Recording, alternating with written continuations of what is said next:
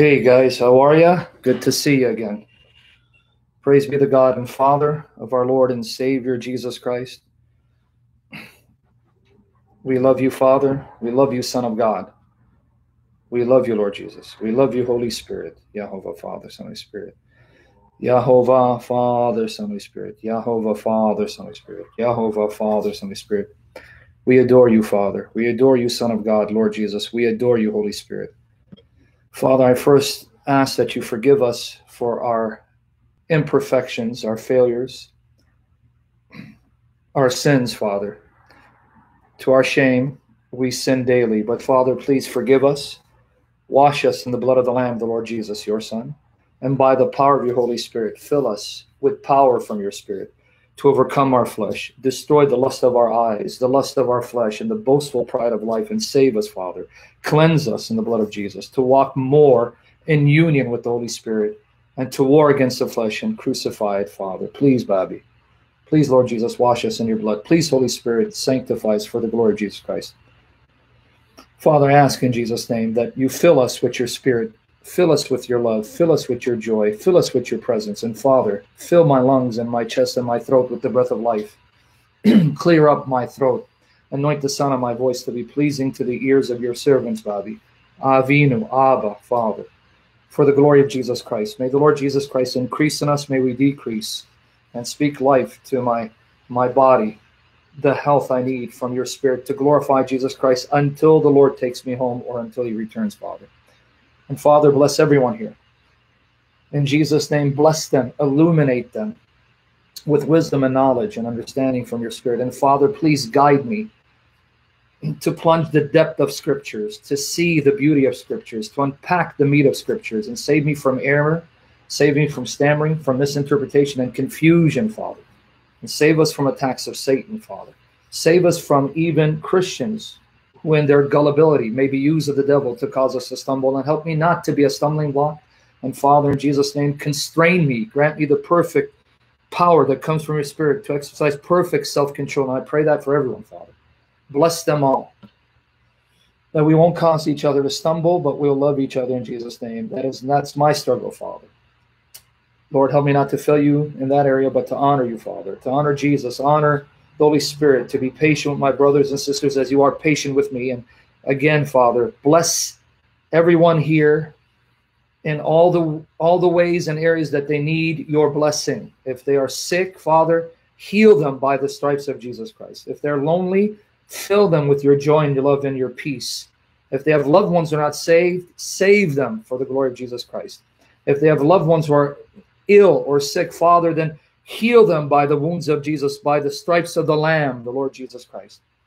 And Father, I ask for my daughters that you flood them in your love and preserve them and seal them and bring them to me sooner than later. And for their sake, deliver me from all my calamities of the devil, and give us the power to remain faithful, to love you, to live for you, to proclaim your word without shame, without fear, without compromise, boldly, lovingly, filled with your Spirit to do so.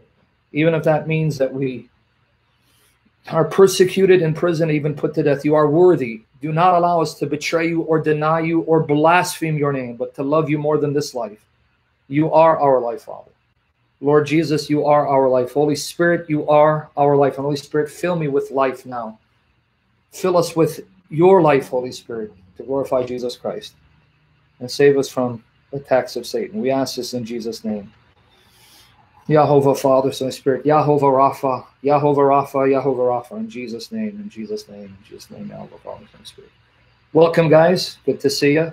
Sadly, I'm a little later than normal. I was supposed to start around 4 p.m. No, what is it? 4 p.m. Eastern Standard Time, but now it's 5 p.m. Eastern Standard Time, because at 8 p.m. Eastern Standard Time, 8 p.m. Eastern Standard Time, I go live with Hater Wood. There he goes again. There goes Hater Wood.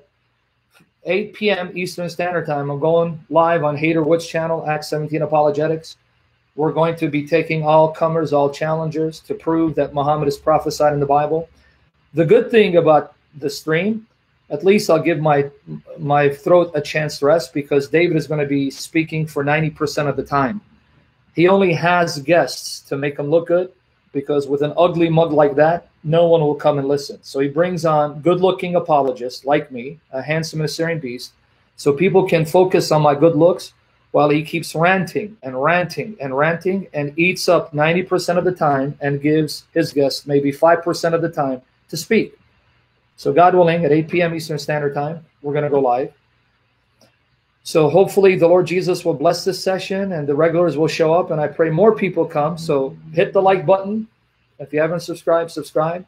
Unfortunately, I didn't know this was going to happen. I don't like to do this. I don't like to live stream when other brothers and sisters in Christ are live streaming. So there is a live stream going on right now, and I didn't know. I would have delayed it for later, but that's okay. The Lord Jesus will be done. His will be done. Those who want to hear about Scripture will come here. Those who want to hear about refuting Islam can go there. Yep, DCCI. Yep, Hatun Tash, our precious sister. One thing she didn't realize, I was just watching a few minutes of it. She had put on the screen some of these slides. And I guess she wasn't aware that you could still see her camera. And I saw something that really you need to pray for this sister. Shamounian has jealous of you, Sam? Shamounian has jealous of you? That's curious, because I'm Shamounian. Anyway, I don't know why would Shamounian be jealous of me when I am Shamounian. One thing I did see, folks, and you need to pray for your sister. Honestly, pray for her. We need more sisters like her, more female warriors of Jesus Christ. We don't have many. We need more. But one thing, she wasn't aware. She thought it was hidden because she had put the slides. But you could see from the camera, I saw her go for her oxygen tank. You know, I saw her put on her oxygen mask to get oxygen from her oxygen tank. So our sister is not completely healthy. Pray in Jesus' almighty name. He grants her perfect health and full recovery and keeps her alive for many more years. And I know, Christos, you're in... Yeah, see, have sent Christos. I was going to figure out that you would know. I have been suspecting for a while that she had cancer and she probably underwent chemo or radiation. And that's why she has an oxygen tank, right? And I saw it. I just so happened I was glancing to the right. I saw her put it in her mouth. But I thought, I mean, I'm aware that she didn't realize she could be seen. Right? So, but she looks much better. She looks healthier. She looks more vibrant, right? And you can see her hair, and I had suspected maybe. I don't know. Just pray. Obviously, we're not getting younger, and as we get older, our bodies decay. In fact, there are times in which I feel I'm probably going to have a heart attack. That's how I feel sometimes. I don't know if it's the bloating. Sometimes my heart doesn't feel like it's going to last. As long as we die, clothed in the righteousness of Jesus Christ and not in sin, and we're covered by the blood of Jesus, we enter into our everlasting rest. So, you know, it happens, man. Folks, this is a reminder. Before I begin, let me just remind you. The Lord Jesus doesn't need us. He doesn't need me. We need him. And if he wants to use us, may he be glorified in our lives. And though we glorify him imperfectly, I get complaints all the time. I just got a complaint from someone that I'm too harsh and mean and I insult people. And you know what I told them? Get lost if you don't like it. You don't like it? Get out of here. Don't be a fake thinking you're more spiritual than me. Take a hike. Hit the road, Jack. Yeah. May God have mercy on me and change me for the glory of Jesus Christ. Right? So I could be more like Jesus. But pray for our sister. Pray for our sister. Pray, because I don't say this to say it. We don't have many female warriors. We don't have many lionesses. Right? We don't have many lionesses, right? We need more. David Wood here, all he does is he cures people of insomnia. Insomnia. So his blessing to the church is that he cures people of insomnia. So if you have insomnia, David Wood's face and his sound will knock you out for weeks. So we thank him for that grace, that he cures insomnia. That will be his legacy.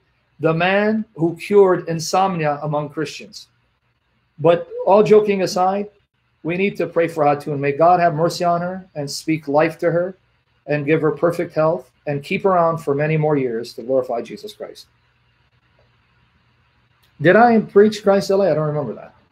So may the Lord Jesus be glorified. May the Lord Jesus bless this session. May the Lord Jesus bless all the workers in the field. May the Lord Jesus save us from our own imperfections and sinfulness and crucify our flesh, not to be a stumbling block, not to justify our sins, but to hate our sins and war against our sins and walk in the life of the Spirit for the glory of Jesus. So are you ready? Hopefully this will be my final session on Hebrews 1. And the only reason why I decided to do another session on Hebrews 1 is because of that Jehovah's Witness heretic that showed up on my live stream yesterday. I don't know what it is about this guy. What was it? EEW? I forgot what the W. The guy stalks me, man. What is it about this guy? And I guarantee you he's listening to me right now. EEW, what do you want with me, dude? If you're not going to repent of your satanic doctrine and stop worshiping your false god, why are you here? Why are you listening, man? Why are you stalking me? Why are you watching my live streams? And I guarantee you, when I go live with David Wood, he's going to be there. What do you want, man? You hate the true God. Live with it. The triune God is God. The triune God lives. Your God is a false God, a doctrine of Satan. And if you don't want to repent, that's between you and the true God. I got nothing to do with it. But he doesn't stop showing up. So yesterday he showed up.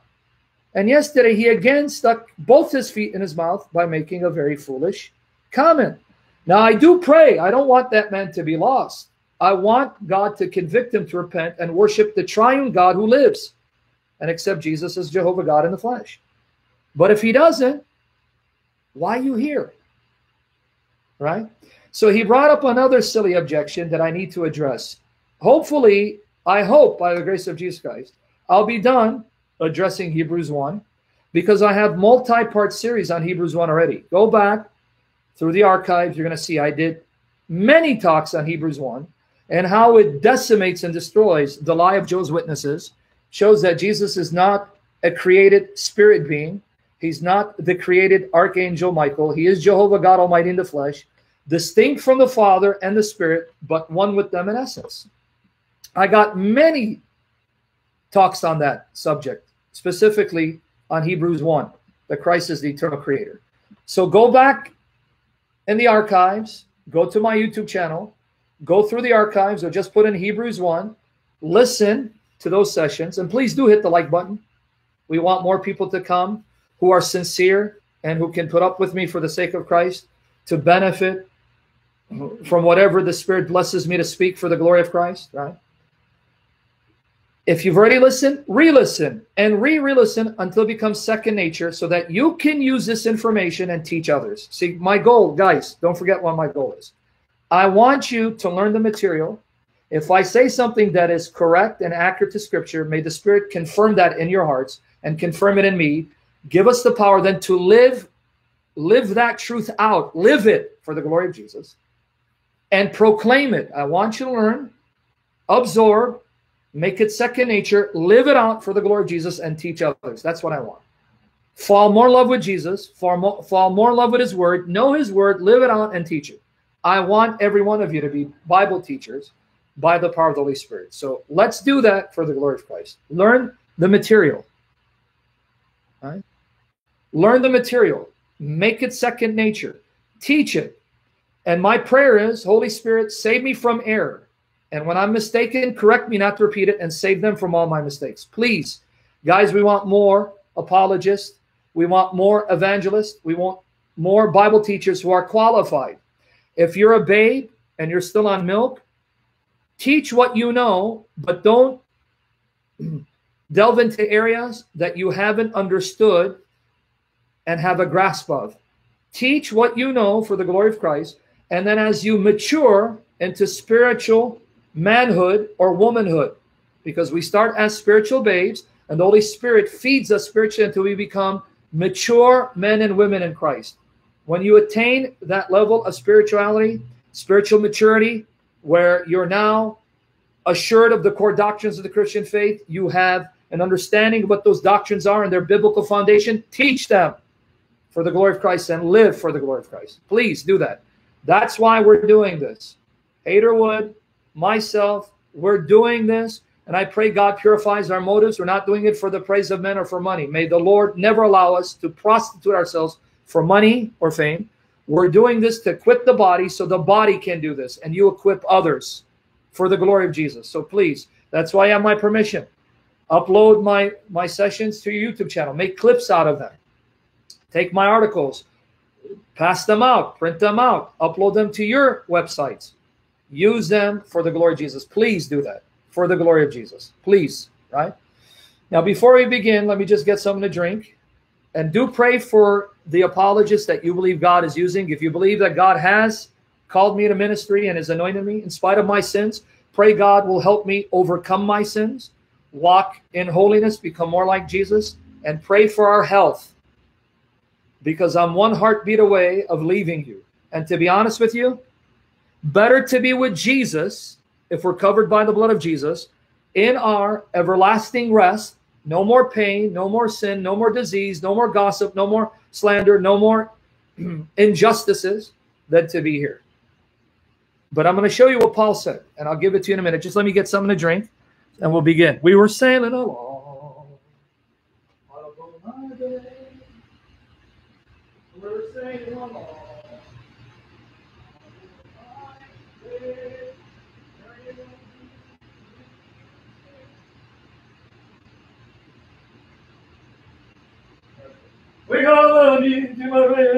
All right, now, let me show you what Paul said.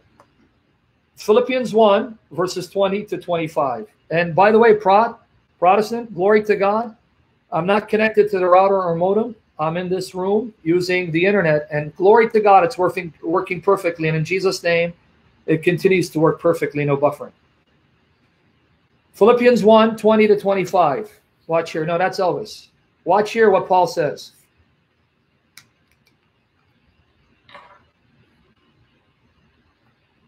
Bas, if you're asking me whether the terms themselves appear in the Bible, no. But if you ask me, does the Bible teach that are some sins that don't lead to death, and there's a sin that leads to death, because that's what mortal sin is, a sin that will lead you to die? Yes, that's in the Bible. Now, guys, focus with me. Please don't get me off topic. Focus with me. No, this is not Mountain Dew, but you know what, Debit? I've realized when I drink Mountain Dew, 0 sugar, every time I drink Diet Mountain Dew or Mountain Dew 0 sugar, I get bloated and it affects my heart. So there's something about that drink that's not good for me. But guys, read with me, please. Yes, sparkling water. Philippians 1, 20 to 25. Don't be afraid. It's not Heineken. Philippians 1, 20, 25. Guys, focus now in Jesus' name. Focus on Philippians 1, verses 20 to 25. I am no Apostle Paul. None of us are Apostle Pauls. We're not good enough to even hold his sandals, and Paul wasn't good enough to lick Jesus' sandals.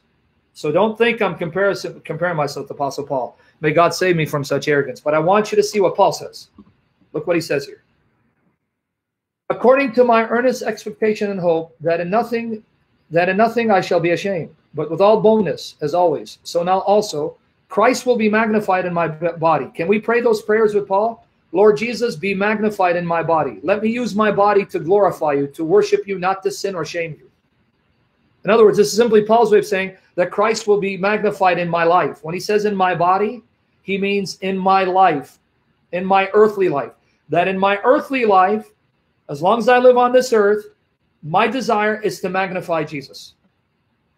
Whether by life or by death. The way I live, or even the way I die, I want to glorify Jesus. I want my death to bring glory to Jesus. For to me, to live is Christ. Beautiful. You see the wisdom that the Spirit has given Paul to write these words. For to me, to live is Christ, and to die is gain. I'm going to explain that, what it means. We'll come back to that, but let me finish it. But if I live on in the flesh, this will mean fruit for my labor. Yet what shall I choose? I cannot tell. What should I choose, he's saying? Should I depart to be with Christ, or should I remain behind? You know, it's a war. I'm at war with myself. I'm struggling and wrestling with myself. Do I desire to leave to be with Jesus, or do I stay behind for the sake of the Christians? Look what he says. Verse 23. For I am hard pressed between the two, having the desire to depart and be with Christ, which is far better. Nevertheless, to remain in the flesh is more needful for you. And being confident of this, I know that I shall remain and continue with you, all for your progress and joy of faith. You see what he said? You see what my hero said? He goes, I rather depart now and be with Jesus, which is infinitely better than being here. Because then I will see Jesus visibly. I'll see him in his physical glorified body. I will no longer experience temptation and sin. And I will no longer have Satan and his children trying to attack me or kill me. No more struggling with my sinful desires. But now I'll be in a perfect state of rest and peace, being flooded in the infinite love and joy and peace of Jesus, whom I will see in his physical body face to face. That's what I'd rather be. I'd rather be there with him. But for your sake, I remain in the flesh for your benefit, so you can prosper. You see you see what he said? You see what he says? For your sake, God is going to keep me around for a little while longer. I'm not saying me. I'm not applying this to me. I'm saying what Paul said. Even though if I had a choice, I'd leave and go to be with Jesus. But God in his wisdom has chosen me, Paul, to be used to help you attain spiritual maturity. God has said, you will be my instrument to cause these babes in the faith to attain spiritual maturity. So you're going to remain until I accomplish my purpose in and through you. See what he says? But let's look at Philippians 1:21 one more time, real quickly. Amen, John Doe. Look at Philippians 1:21. Let me explain what he's saying. There's meat in Scripture, and I pray the Holy Spirit helps me understand the meat of Scripture, live it out and teach you for the glory of Christ. Watch Philippians 1:21. For to me, to live is Christ and to die is gain. Let me explain what that means. And you guys know this, so forgive me if I'm preaching to the choir. He goes, as long as I live in this body, it will be for Jesus. I don't live for myself. Folks, I pray the Holy Spirit will echo this and etch it in your hearts as the Spirit guides me to talk about this. Understand that you as a Christian, you've been bought by the blood of Christ. You belong to him. Paul is saying, my earthly life is all about glorifying Christ. My life is about Jesus on earth. My life is not about me, my desires, my goals, my wishes, my pleasure. The life I live on earth is all about Jesus, his desires, his goals, his pleasure, his glory. I live for Christ, and I live to bring him glory. I live to obey his commands. I live to bring about his will on earth. What he wants, I do. What he doesn't want, I refrain and I speak out against. So you don't live for your job. You don't live even for your family. You don't live for your spouse. You don't live for your children. You don't live for making money. You don't live for your health. You don't live for anything other than Christ. That's what Paul is saying. So in every field of my life, Christ is first. When I go to work, and again, it's easier said than done. So don't think I'm a hypocrite. May God save me from my hypocrisy. I'm just saying, easier said than done, I know. But what Paul is saying is, when I wake up that morning and I head to work, my goal is, how can I glorify Jesus at my job?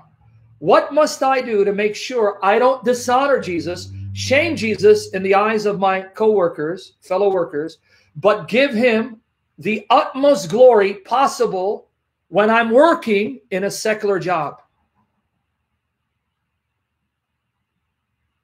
See, that's the attitude, right? Yep, he was a tent maker. You understand what he's saying? So some of you won't be called in full-time ministry. Some of you won't be called to be pastors or priests. Some of you won't be called to be missionaries. But you are called to live for Jesus 24 hours a day, 7 days a week. So even if you are an employee of a company, when you work, you're not working so much for your boss or for yourself. You're working for the glory of Jesus. So your attitude should be, what can I possibly do today to bring Jesus more glory than I did yesterday and bring him more glory tomorrow in the workplace so I don't cause anyone to stumble and disgrace Jesus in the eyes of the unbelievers that I'm working with. You understand? And I know, guys, it's easier said than done, but let that be your desire and your prayer. Holy Spirit, this is my desire. Please give me the power to do it. And that's what I pray. I say, Holy Spirit, you know my struggles, these sinful passions, and you know my impatience and anger. Save me from these things so I don't shame Jesus and cause people to stumble. And I fail, but may the Lord have mercy on me. Philippians 1, verses 20 to 25, Pedro, but specifically Philippians 1, verse 21. Right? You see why I say Paul is my hero? I love him. I pray in Jesus' name, by the power of the Holy Spirit, we all become like Paul. That we have Pauls in our midst, and we have Paulas, female Pauls. And I will tell you who's a female Paul. Let another man praise you and not yourself. We have a female Paul right now, Hatun Tash, who's willing to die for the glory of Jesus. Right? But you know what? We need more female Pauls. Women, sisters in the Lord, pray and ask the Spirit to confirm. Are you called to be in ministry and to devote yourself entirely to ministry? Some of you, folks, let me explain so I don't confuse you. I really want to speak to you on a practical level. Being a full-time mom is ministry for the Lord. Being a full-time housewife is ministry to the Lord. Being a father is ministry to the Lord. Being a good husband, anything you do is ministry. So don't think that you have to be in full-time ministry where you write and you teach and you do YouTube sessions, that somehow you're not in ministry. You're all in ministry because everything you do is ministry to the Lord.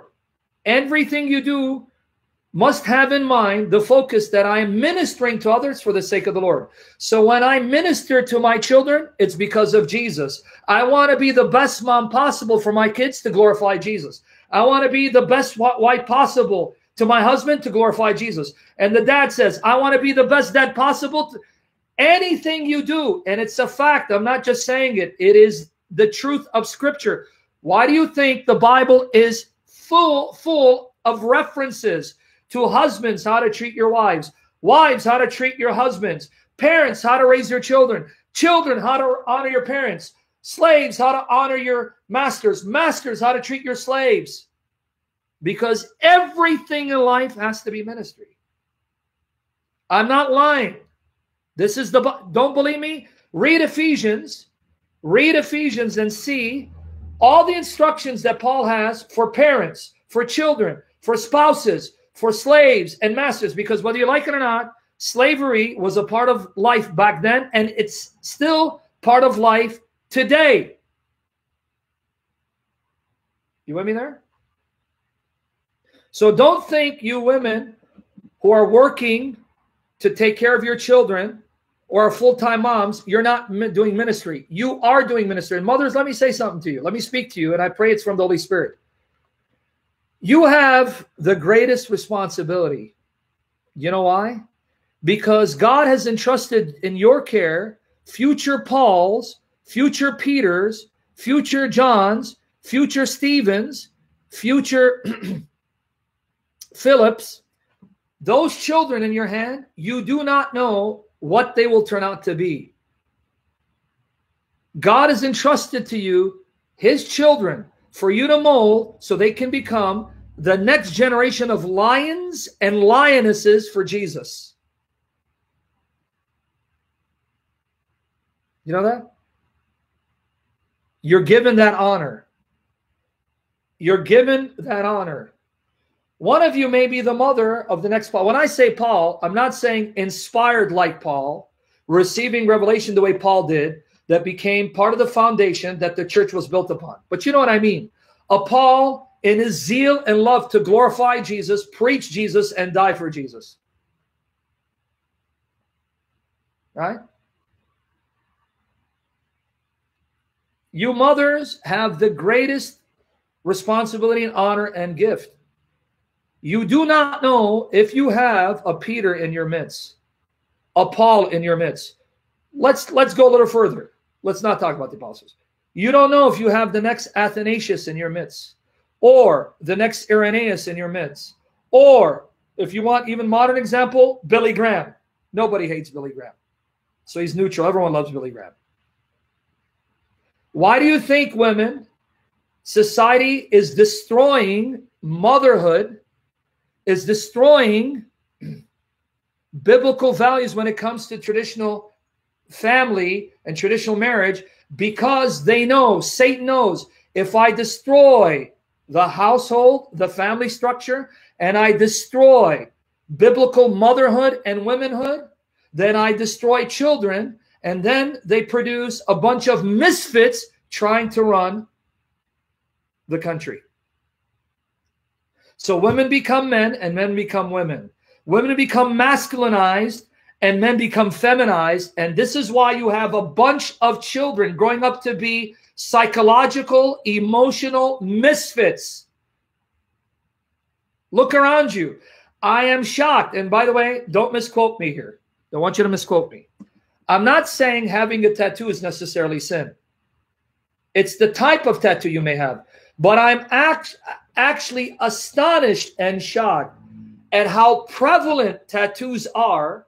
You can't go out and not see, out of every 10 individuals, about 7 or 8 are tattooed from head to toe. What happened to this society?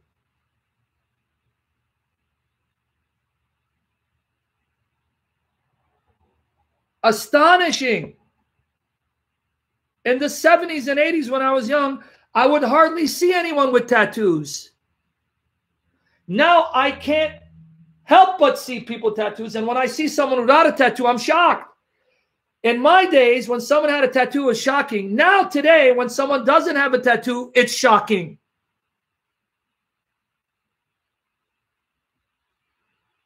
Isn't it amazing? Anyway. What was the point of this talk so we can begin?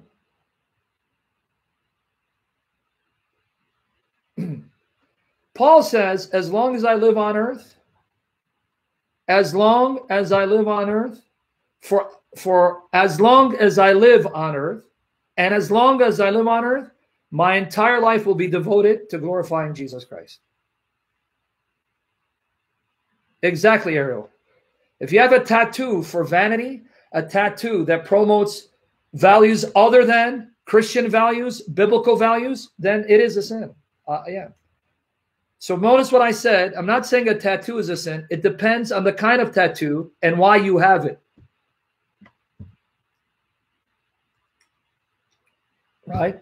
So what am I getting at? Paul says, as long as Jesus gives me breath in my lungs and a heartbeat to live in this world, I will do everything I can by the power of the Holy Spirit to live it for Jesus Christ.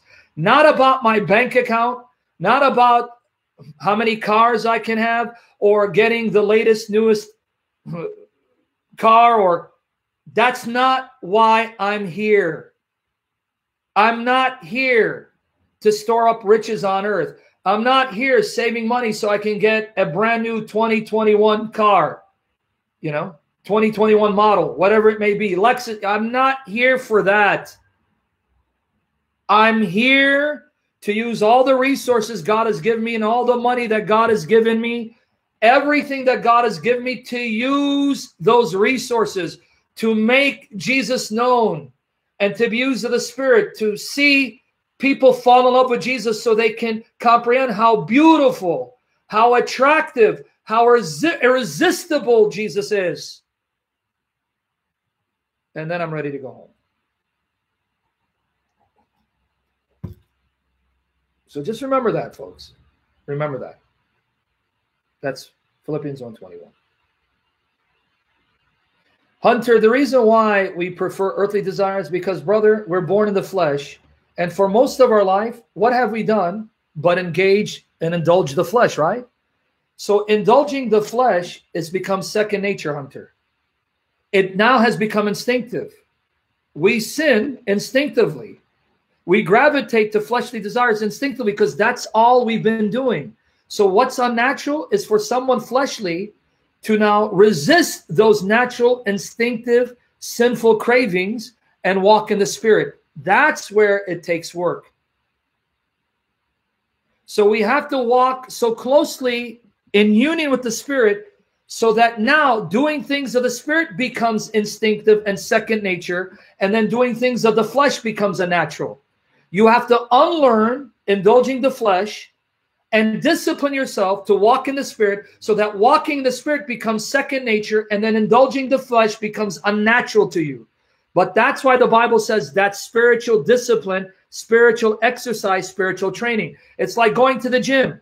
It is unnatural for people who've been lazy all their life to go in the gym and spend 2 hours hitting weights. But then after a while, and this is the truth, you can see it in my brother. My brother is 55 years old. He's still a muscular behemoth. You know why? He started weight training in his late teens. He's 55. Hitting weights is now like breathing oxygen. It's second nature to him. He has done it so much that now it's instinctive, so that when he doesn't do it, he doesn't feel healthy or normal. That's the spiritual life. You have to exercise your spiritual muscles and engage in intense spiritual discipline by the power of the Holy Spirit, so you reach a point that now doing the things of the Spirit are now instinctive and natural and no longer unnatural. Exactly, Ariel. 1 Corinthians 9, verses 24 to 27. Let's look at that. 1 Corinthians 9, 24 to 27. Notice what Paul says. 1 Corinthians 9, verses 24 to 27.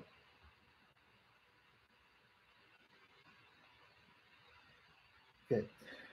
Do you not know that those who run in a race all run, but only one receive the prize? And Paul is likening the Christian life to a marathon. You're running in a coliseum, a marathon, right? You're running.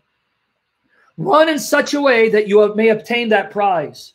And everyone who competes for the prize is temperate in all things, meaning self-control. He controls himself, right? Disciplines himself. He doesn't lack self-control or discipline.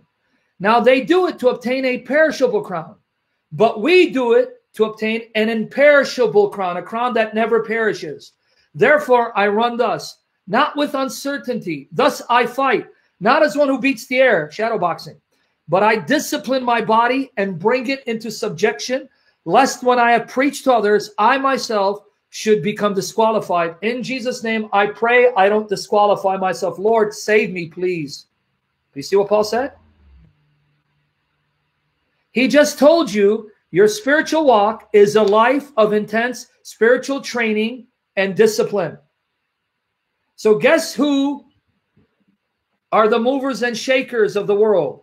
Those who deliberately, intentionally engage in intense spiritual exercises, praying faithfully, fasting, meditating on Scripture, reciting Scripture, engaging in spiritual worship, going out there and serving the poor, the needy, the widow, and preaching.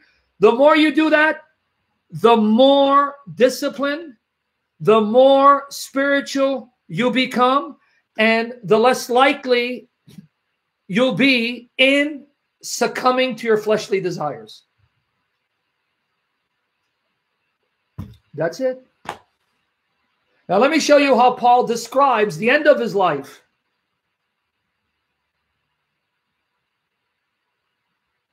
Anna, ring in the nose, that was just the customs at that time.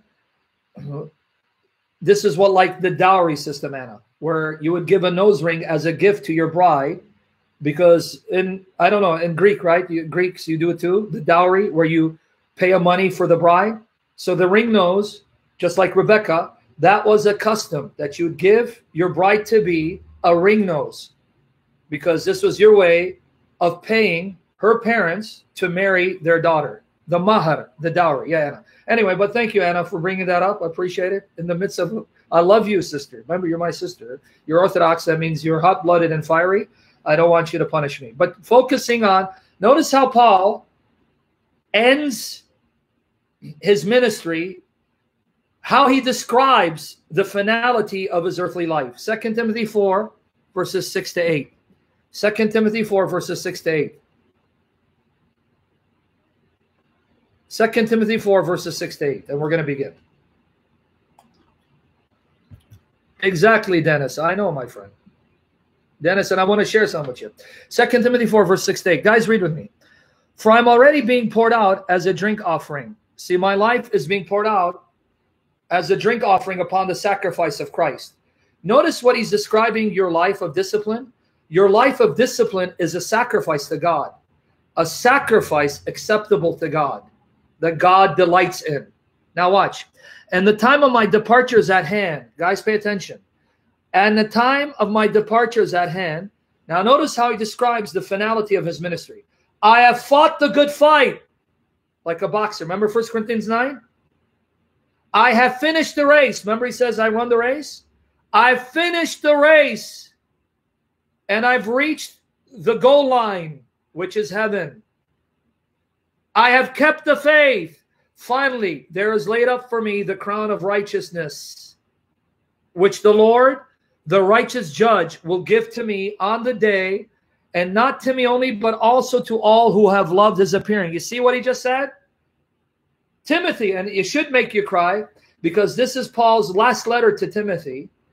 He did encourage Timothy to come see him before he got beheaded. Church tradition says Paul was beheaded for the glory of Christ, because he's in prison writing this. So you know what he says, Timothy? Timothy, I hope you get here before I die and enter glory, because I want to see you. So I'm going to cry too.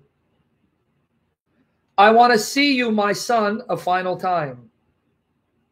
2 Timothy 1:2. Notice what he calls Timothy. Look what he calls Timothy. Yeah, I'm not making it up, folks. Watch here. 2 Timothy 1, verse 2. Notice what he says here. Tradition suggests that he was freed the first time and may have traveled to Spain. Timothy, a beloved son. Timothy, a beloved son. You see how he calls Timothy? Timothy, my spiritual son.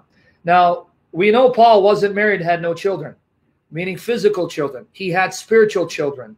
He was a spiritual father. And one of his spiritual sons was Timothy. Yeah. In fact, you guys are going to make me cry. You keep talking like that. To Timothy, a beloved son, grace, mercy, and peace from God, the Father and Christ Jesus our Lord. You see what he says to Timothy? He goes, my son Timothy, I hope I see you a final time. But Timothy, know this, my son.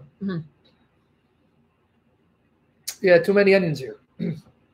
Know this. Here's my legacy that I leave for you. Timothy, I fought the good fight. I have run the race. I have reached the finish line.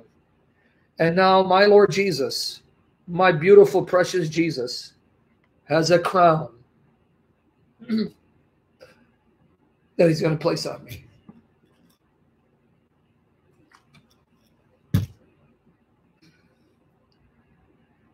Okay, so that's what he said, see? But notice he describes it as a race where it requires discipline, right? Isn't that amazing? Isn't he amazing what he said? You see why I love him? You see why I love this man? I love him. It's an honor that I could be his brother in Jesus Christ. That because of the grace of God's Spirit, I believe I'm born of the Spirit and I belong to Christ. He's my brother and I love him. I've said this to you, I'll say it again.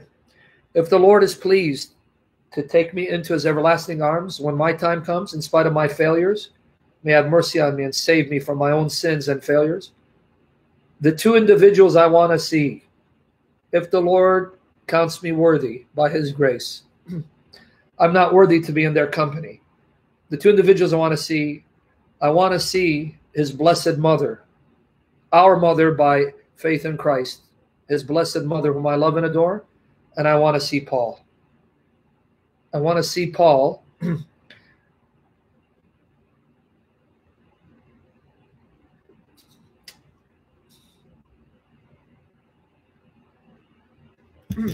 and tell him I love him.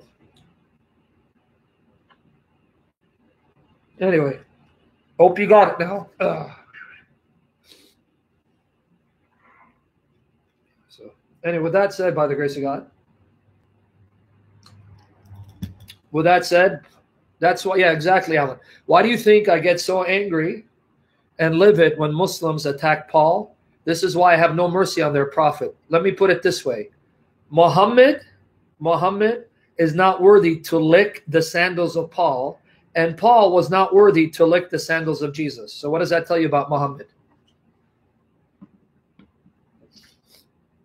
Right?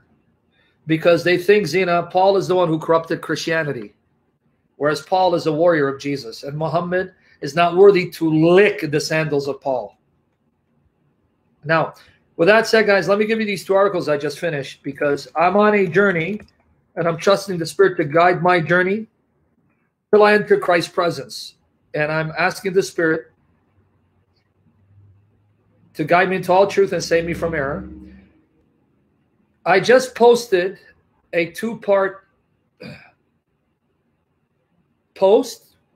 Posted a 2-part post here, where I quote early church documents, early church sources showing, guys, you don't have to be Catholic or Orthodox or Assyrian Church of the East or Coptic to believe this is something that doesn't contradict Scripture, but something acceptable to God. Because you even have Episcopalians and Lutherans that do it. Let me just share a story with you guys, if you don't mind, so we can begin then our discussion. Years ago, I had prayed and I asked the Lord, and I said, Lord, I just want to know if doing the sign of the cross, in the name of the Father and the Son and the Holy Spirit. I know different churches do it differently. We're not going to get into that. If it's acceptable to you and pleasing to you, Lord, please show me. I don't want to do something that doesn't please you. I want to do something that pleases you. Now, the Lord works in his own timing. You want an answer overnight. The Lord didn't answer me for years. Finally, I believe now I've gotten the answer. So now I did some research. Thank God for the internet. Thank God for these websites. I wanted to know how early this practice of doing the sign of the cross happened to be. And I found that this practice, you can document, goes way back at least to the start of the 2nd century in the 100s, showing you that this practice of doing the sign of the cross is very early and widespread.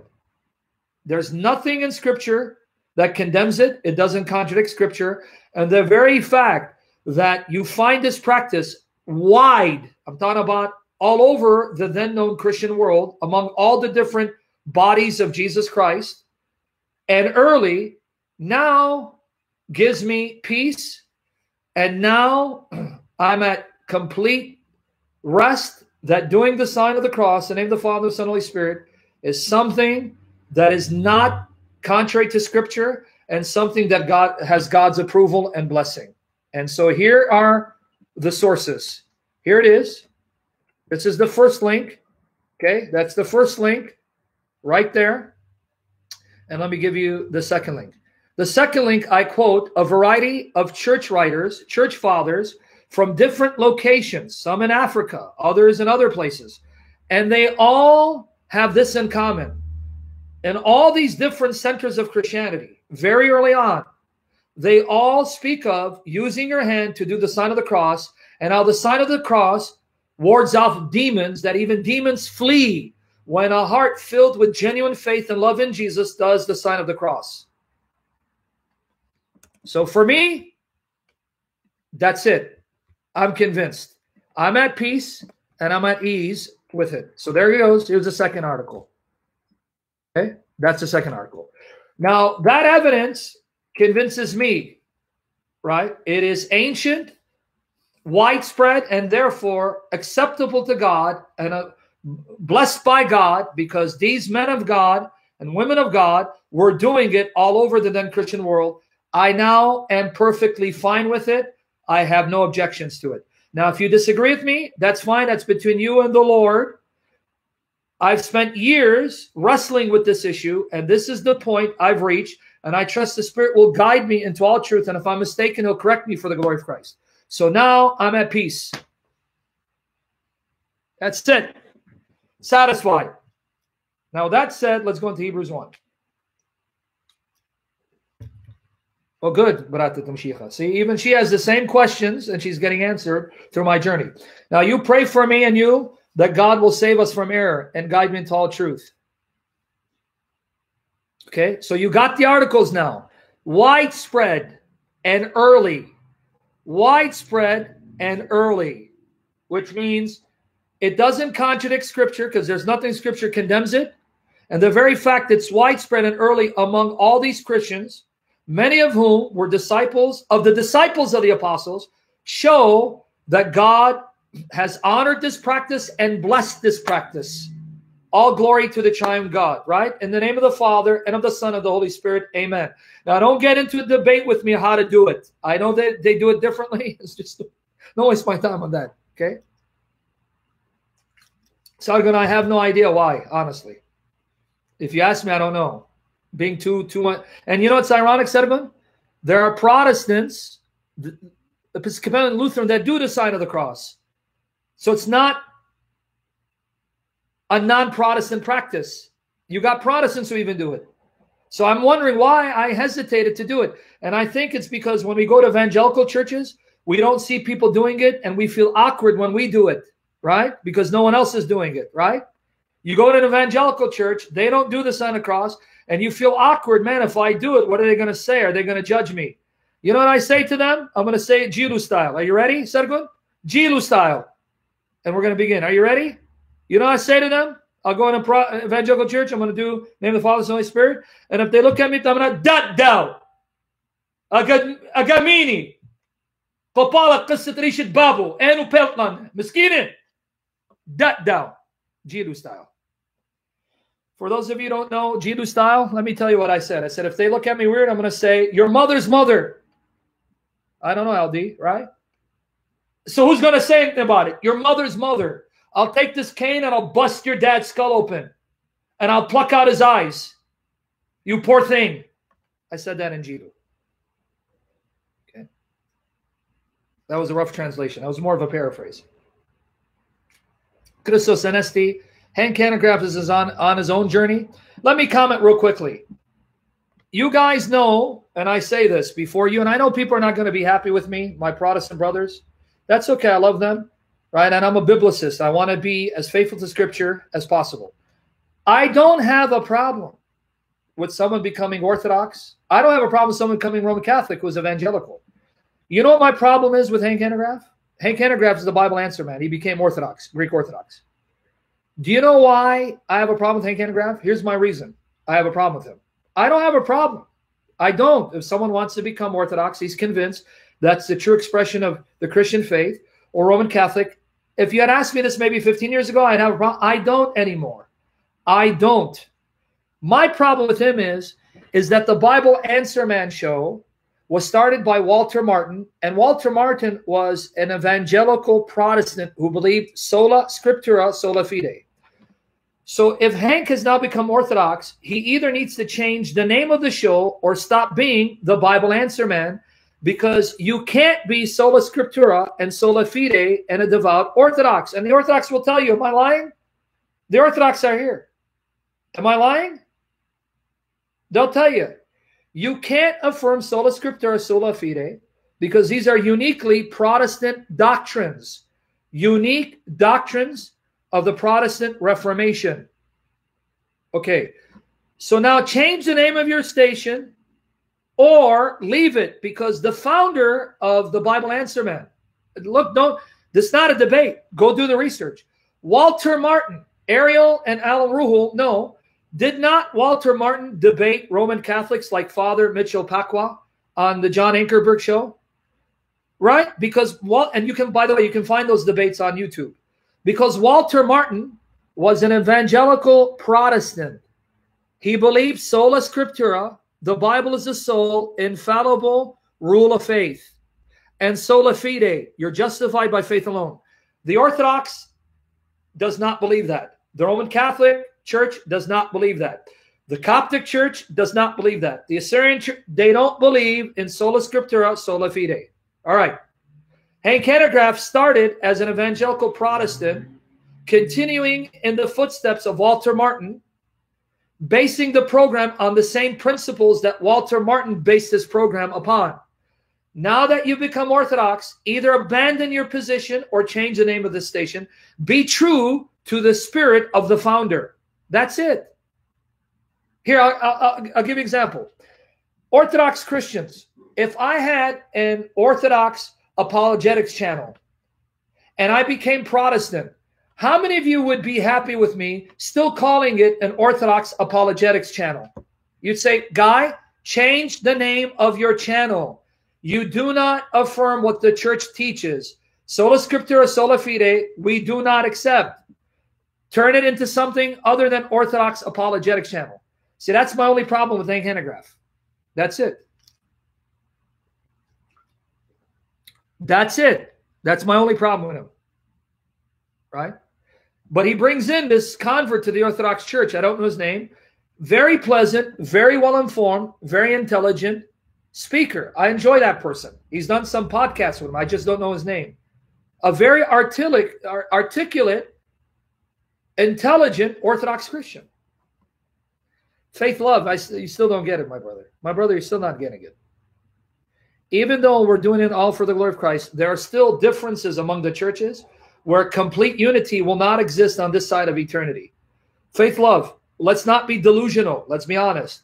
There are differences between Catholic and Orthodox that will not be resolved on this side of glory until Jesus returns. There's difference between Protestants and Catholics that won't be resolved on this side of glory until Jesus returns. There are differences between Roman Catholics and Assyrian Church of the East. We have differences, and there are differences among Protestants that will not be resolved until Jesus returns. This is just a fact. We can't live in la-la land and be delusional, right? We can't be la-la-la, it's a utopia and it's a perfect world. No, we're in a fallen world. There are going to be differences until Jesus returns. But you know what the beauty about these differences are? Can I show you the wisdom of God? Why he's permitted these differences? Do you know why? Because these differences brings us out of our comfort zone. These differences forces us to stop being lazy and now pour into the scriptures with greater depth and search church history. In fact, had it not been for my brother in Christ, James White, debating Roman Catholics, I would have no clue about the church fathers and the differences. So those debates put me on a journey to say, hey, wow, wait. Athanasius, who's he? Tertullian, who? Sounds like, and I'm not trying to be disrespectful, sounds like some Mexican dish. Tortillas. I'm not trying to, honestly, Tertullian, who's he? Irenaeus, right? Ignatius, Cyril, who are these folks, man? How come I don't know about them? So these debates sharpened me.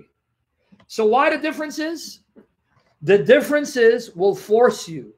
If you love Jesus and you love his word, it will force you to then dig deeper into the scriptures and history. Did you know that? Up until these debates, I had no clue about who these men are, and I still don't know much of what they taught and wrote because they wrote too much. I don't have time to read, so I read people who quote them, and then I try to go find the context of those quotes, like I did with the signing of the cross. But this made me a more sharper, a more informed Christian. So this is why God in his wisdom has allowed these differences. Because when you hear another perspective, why do you believe that? Oh, because the Bible, where in the Bible? Oh, because the early church, where in the early church? Folks, I'm going to shock you. I'm going to do a session, maybe multiple sessions, and I'm going to write a paper where I'm going to show you that one of the unanimous teachings of the early church, and you'll find support from this from the start of the 2nd century, 3rd century, 4th century, One doctrine that we know they all held in common. You know what they believed? Can I shock some of my Protestant brothers and sisters? And I learned this because of the debates between James White, other Protestants, and Roman Catholics. I used to watch Jerry Matadix, Robert Sungenis debate, and Patrick Madrid, and what's the other gentleman's name? He was a Pentecostal minister. Man, it slips my mind. Jerry Matadix, Robert Sungenis, Patrick Madrid, even Carl Keating. I've seen one of Carl Keating's debates with Iglesia Ni Cristo. Tim Staples. Yeah. I watched those debates. And I've watched them debate James White. And I've watched them debate. His name's Liz. Anyway, you get the point. Anyway, now, there's one doctrine that you'll find held universally by the churches. And you'll find evidence from this in the 2nd century. Did you know that from at least the 2nd century onwards, and it's in the Nicene Creed, and I hope I'm not boring you with this information. Peter Williams was phenomenal. That debate with James White, Ariel, with Peter Williams, the light switch went on. The light bulb, I should say, went on. Because he said something that I've been struggling with, and he articulated in such a fashion, I went, wow, that's what I was looking for. Do you know that, Ariel? It was this debate with James White on the Marian doctrines when he mentioned sensus fidelium. That's what I was struggling with, but I didn't know how to put it in words. And he put it in words for me. Sensus fidelium. When he said that, I go, that's what I've been wrestling with. Okay, now, getting back to the point. Yep, the UK debate. It's in the Nicene Creed. The church fathers believed that when you baptize someone in water, in the name of the Father, Son, and Holy Spirit, that act of water baptism was a means by which God would remove the stain of original sin and cause you to be born of the Spirit. So for them, water baptism regenerated you, made you alive in the Spirit, and removed the stain of sin that you inherited from Adam and Eve. Do you know they believe that? It washed you of your sin. So to them, water baptism wasn't simply symbolic.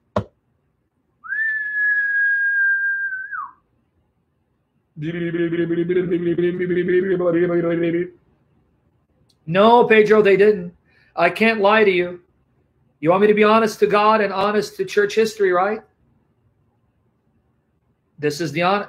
I promise you, Lord willing, in the upcoming weeks, I'm going to compile all the citations I can find in one article on my blog, and I'm going to talk about it. Well, if you go to the Didache Christian law, it says if you have living running water, you immerse them in the name of the Father and the Son and the Holy Spirit. Depends on the circumstances. I promise you I'll do that. I'm going to do that. I'm going to show you, here's church history. Here's what these Christian men believe. Here's what they believe. And you want proof that this was the view of the church? In the Nicene Creed. In the Nicene Creed. You know what it says, guys? I believe in one baptism for the forgiveness of sins. Why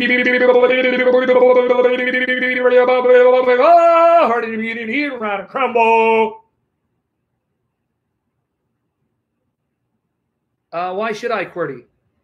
Why don't you go address them if you're concerned about them? Don't waste my time and don't be used of the devil.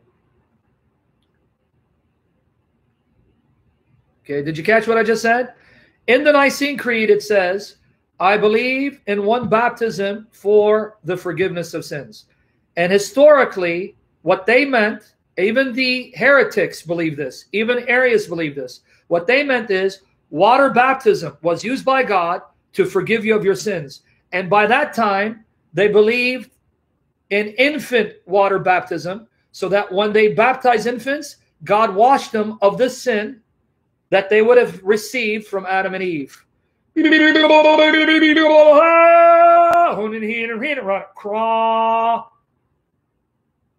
a fact. I'm not lying to you. Guys, can you quote that part of the Nicene Creeds if people think I'm lying? Because I know people think I'm lying here. Yeah, Christos, I'm not lying to you, bro.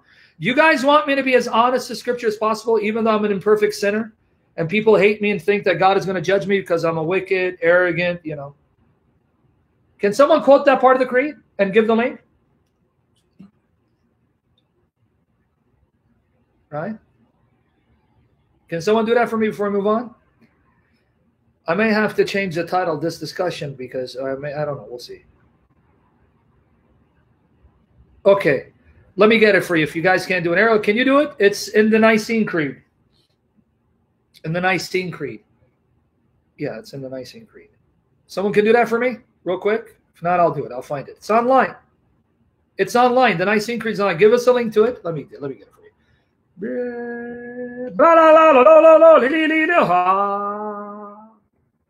Here, let me get it for you.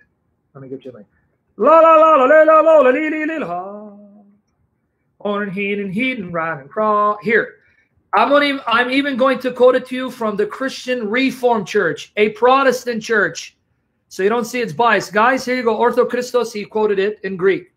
And Protestant believer gave you the link. Here is the link to, and me and Protestant gave you the same link. Now, this is a Protestant church.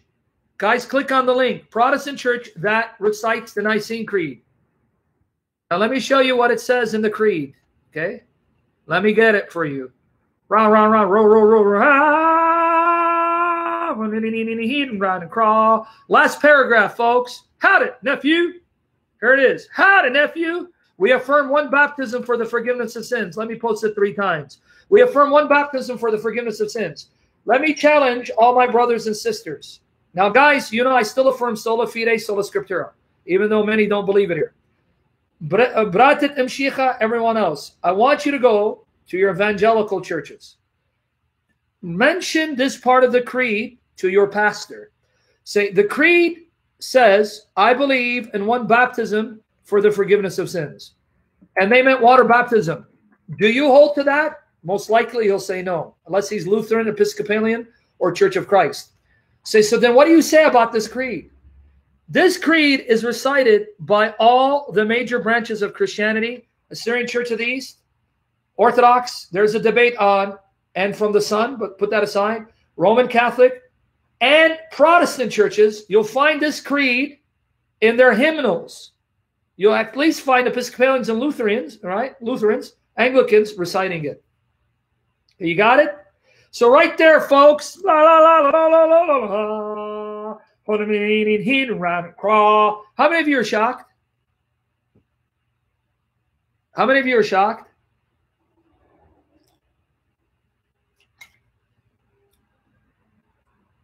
Okay. You shocked? Folks, can I share something with you? You know, those of us who believe that water baptism symbolizes, represents our union with Jesus Christ, but doesn't confer forgiveness of sin, regeneration. You know, if we were living in the 4th century, we'd be condemned as heretics and thrown out of the church. Did you know that? All of us who say that water baptism represents, symbolizes our union with Jesus Christ, but it doesn't confer regeneration, forgiveness of sins, we would have been thrown out of the church in the 4th century as heretics, and we would not be allowed in the church and not allowed to take communion. You know that? So let me ask my evangelical brothers and sisters here. Let me challenge you. If you believe water baptism regenerates and forgives sins is a false teaching, if you believe that those who say water baptism regenerates you, causes you to be born of the Spirit, and forgives you your sins is a damnable doctrine, are you saying that the early church, men like Athanasius, who defended the true faith against heretics and was willing to die for it, and this was the belief of the church universal, even the heretics agreed, they were heretics and lost and were not saved? I don't think you want to say that. You do not want to say that. See? If Athanasius ain't in heaven, I doubt any of us are going to be in heaven. If he didn't make it, man, I ain't making it. Yep. Even the Arian heretics, Hunter, Arius believed in water baptism. That wasn't a debate, and the Orthodox and the Catholic can correct me here. Arius did not disagree with the Orthodox, the true believers, that water baptism regenerates. He accepted that. His debate was whether Jesus is eternally God or the first creation of the Father. Yeah, I'm not lying, man. Guys, I mean, if this is too much, I won't talk about it because I don't want to cause people to stumble. I really don't want to be a stumbling block to any one of you, but I want to be honest. Right? Right? I want to be honest with you guys. Right? So this is why these are the things that messed me up for years. Let me be honest with you. These are the things that messed me up for years and caused me internal grief and turmoil. Because you know why? I kept saying, why would I condemn a person today for believing that water baptism regenerates and grants forgiveness of sin and not condemn these church fathers? Why am I being inconsistent? If this is damnable today, why wasn't it damnable back then? And some of the arguments, you know what some of the arguments were? Let me refute them arguments. Can I refute the arguments? Oh, but you see, at that time, they were too busy dealing with other controversies, so they really didn't know sola fide. That took centuries. So now that sola fide has been discovered and articulated, people who now know of sola fide and reject it, they are blameworthy, but not the fathers before them. Let me shut down that argument. Can I shut down that argument? Can I tell? Man, I used to think of that argument and say, wait, hold on. Can I shut down that argument? Tell you why that's a bad argument. Number one, if sola fide is the heart of the gospel, and yet you have many fathers, I won't say all, who did not know sola fide, as articulated by Martin Luther, that you're declared righteous by faith alone, that means there was no gospel. So then how did any of them get saved? You see the inconsistency. You can't tell me in one breath, sola fide is the heart of the gospel, and the gospel saves you, and then tell me that these men cannot be blamed for not knowing what sola fide is, because if sola fide is the gospel, they didn't know the gospel, how did they get saved?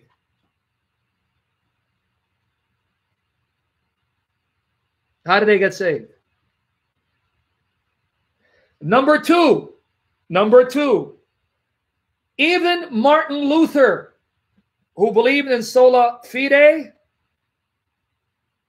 believed in water baptismal regeneration, right? Am I correct, guys? Maybe I'm wrong. And isn't it true that Lutherans believe that? I may be wrong. I'm not an expert on Lutheranism. So Martin Luther also believed in infant baptismal regeneration. He believed in infant baptismal regeneration. And yet he affirmed sola fide. Okay. Folks, it's these kind of issues that cause me to start rethinking and put my guards down. You know what? Enough. Enough of me being so inconsistent and thinking that Rome doesn't have the true gospel. Enough of me of being inconsistent and thinking that enough. I'm done. I'm done. My commitment is not to anyone, but to Jesus Christ and his word and his faithfulness. That's where I stand. That's where I stand. Where do you want me to go, Adrian? I'll go wherever you want me to go. Because I can't be consistent in condemning, let's say, someone, let's say a Protestant who believes in water baptismal regeneration, and then yet say Athanasius was a great man, a holy servant of Christ, and he believed in water baptismal regeneration, dude. I can't do it anymore. I can't do it. May the Lord have mercy on me. I hope I don't offend people. And if people want to do videos attacking me and say, hey, he's a Jesuit plant, that's fine. It's all right. I can't do it anymore. I can't do it anymore. Right? And even, Hunter, you'll have even Roman Catholics who'll tell you there have been abuses in the church. That the Roman Catholic Church, there have been abuses and corruptions. They'll tell you, even today, they're here, you got Catholics, they'll tell you, this Pope here is a nightmare. And that's why you have even Catholics, who won't even call him the Pope, will say Francis, that he's a leftist Marxist who's doing great damage to the Catholic Church. And one of the guys who's passionately zealous for the Roman Catholic Church, who loves the Catholic Church, so you can't accuse him of being anti-Catholic. Michael Voris of Church Militant, go and watch his expose on Pope Francis. This is a Roman Catholic exposing this man as corrupt. Church Militant. Okay. So that said, with all that in the background, can we, yeah, 3:15. Okay. Can we get into the topic? Hey, Protestant, can you edit this into 2 videos? Because there was one video you're going to edit in 2, but I know you're a busy man. You never got around to it. So, because we're going to have to cut this down in 2. We're going to have to retitle. So time it, the first, whatever, 80 minutes, something else. And then this last part will be about Christ and angels. I'm getting there. Pray for Protestant. He just put a thumbnail that was beautiful. He's the one who puts all these beautiful thumbnails for my videos. He edits them, and he makes it professional. He doesn't get paid. His reward is with Jesus Christ. Okay, so with that said, we're ready now to go into the topic. And don't forget, I have a session with Hater Wood who's going to put me to sleep. Guys, do pray for me, because Satan is really trying to attack me worse now. There's more attacks, more people trying to dig dirt and try to condemn me, even for my past sins. May the Lord have mercy on me. Pray God will sustain me and preserve me and cover me by the blood of Jesus, and that I won't be discouraged, but that'll sustain me to do this for his glory until my dying breath. Because the attacks are coming. They're coming from different quarters, right? The demons are awoken. So pray Jesus protect me. People trying to be dirty and trying to get involved in my nasty divorce with my ex-wife and use that to slander me, right? But those who know me and my situation will know. Like Bratit, Mshikha, and Aldi, they know what happened. But there are those who don't and are dying to find dirt on me, to discredit me and shame me and, you know, slander me. But that's okay. May the Lord Jesus preserve me. If he wants me to teach, his will be done. He doesn't need me. I need him. So now, with that said, guys, let's now regroup, refocus. Upat, last Sai Christian? You too? Oh, yeah. Oh, I'm sorry. Sai Christian, guys, this guy here, this guy is one of my best buddies. He's a brother from my heart, even though he gets me angry and wants me to commit suicide by hanging myself with my shoestrings. He knows my situation better than anyone else. He knows how corrupt and wicked this judge is and how she's destroyed men and emboldened women, even adulterous women, who've destroyed their families. Now, Sai Christian is here. He knows it. Am I lying, Sai Christian? He's right here. He'll tell you, unfortunately. And pray for him, Sai Christian. Pray for him. Pray God will bless him. Pray God will preserve him. Pray God will bless his 8 children. He's got 8 children, but pray God will shine his face on his 8 children. Bring every one of them to salvation in Jesus Christ. Pray God will bless his mother, and I don't say in front of him. He's got a wonderful mother, a saintly mother, and I'm not saying it in front of him. I love his mother. She's a wonderful woman. I don't know how she raised up such a son. She's so wonderful, and she's got a misfit for a son, but that's beside the point. Don't let him be a reflection on his mother. Pray for his mother. God knows his name. I don't want to give out his name, but you know him as Sahi Christian. Pray for his 8 wonderful children. Pray for his mother. Sahi Christian, you are proof that you can have an amazing mother and still have a child that's a misfit. Poor mother. Miskina Dao. Miskina Dao. All right, anyway. Let's regroup by the grace of Jesus Christ. So, ready? Let's focus. So he didn't deny it either. He goes, you're right, man. You know, you've given your mother, Sai Christian. Yeah, hey, by the way, Sai, Aldi is in here. Guys, Aldi is also a brother from my heart, one of my best friends, and he knows my situation. Aldi and Sai Christian say hi to each other.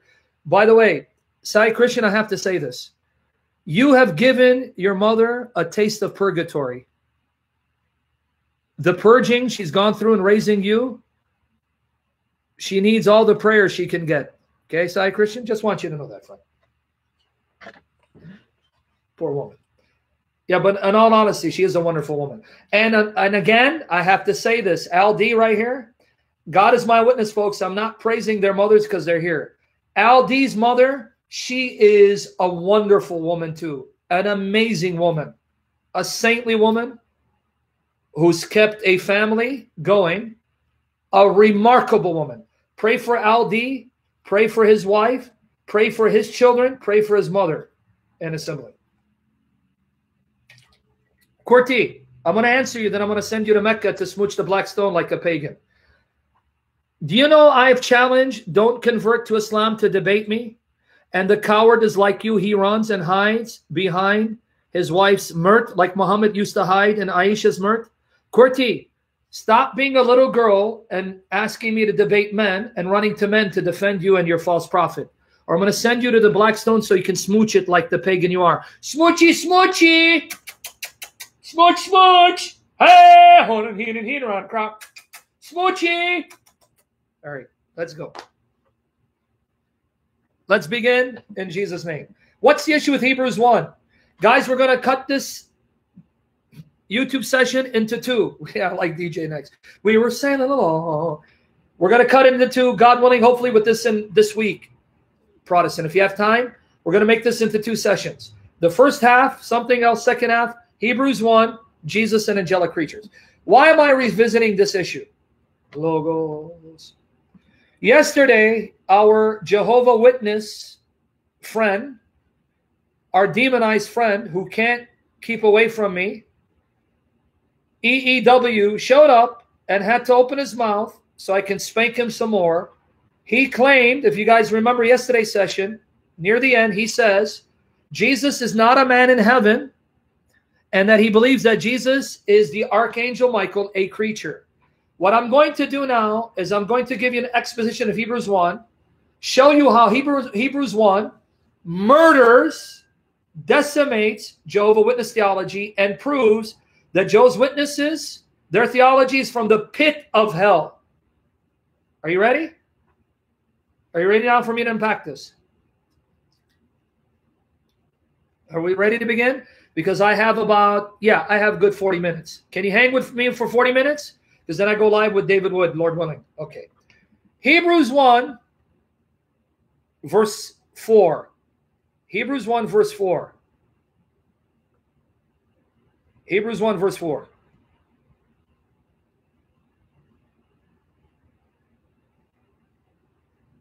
I like you. Bakumuzi Guala. Can you make your name a little harder for me to say? Bakumuzi Guala. If I have a son, I'm going to name him Bakumuzi Guala.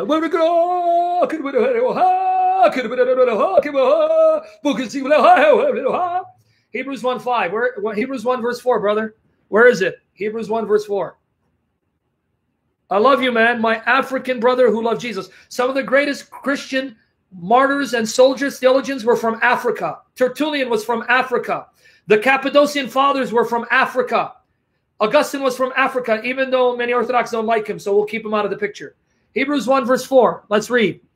Having become so much better than the angels, as he has by inheritance. Okay, my apologies. He just told me they're from Asia Minor. That tells you I suck at geography. Forgive me, Alan. I didn't mean to get you upset, so you get angry and stone me. Hebrews 1 verse 4. Having become so much better than the angels, as he has by inheritance obtained a more excellent name than they. Let's look at Hebrews 1 verse 4 one more time. Hebrews 1 verse 4. Well, Turkey is close to Africa, okay? So I went on a technicality, you big turkey. Having become so much better than the angels, as he has by inheritance obtained a more excellent name than they. Did you catch it?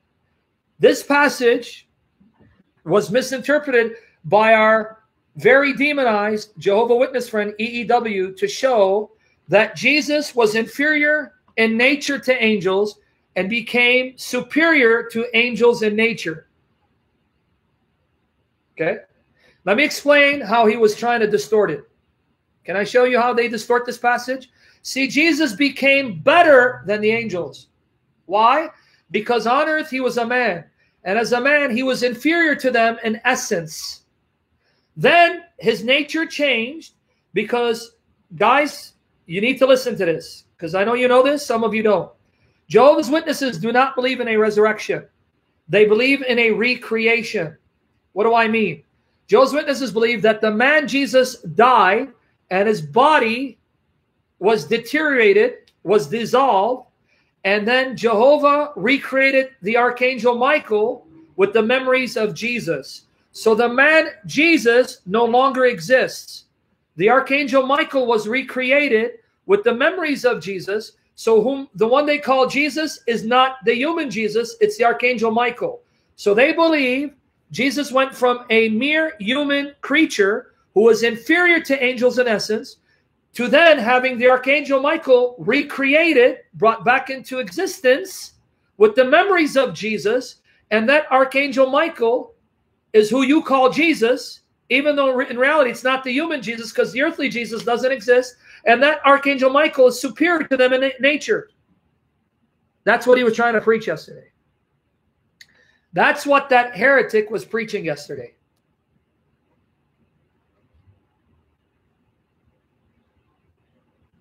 That's what EEW was trying to get you to believe. So to him, Hebrews 1:4 means Jesus, the human, was inferior in nature to angels.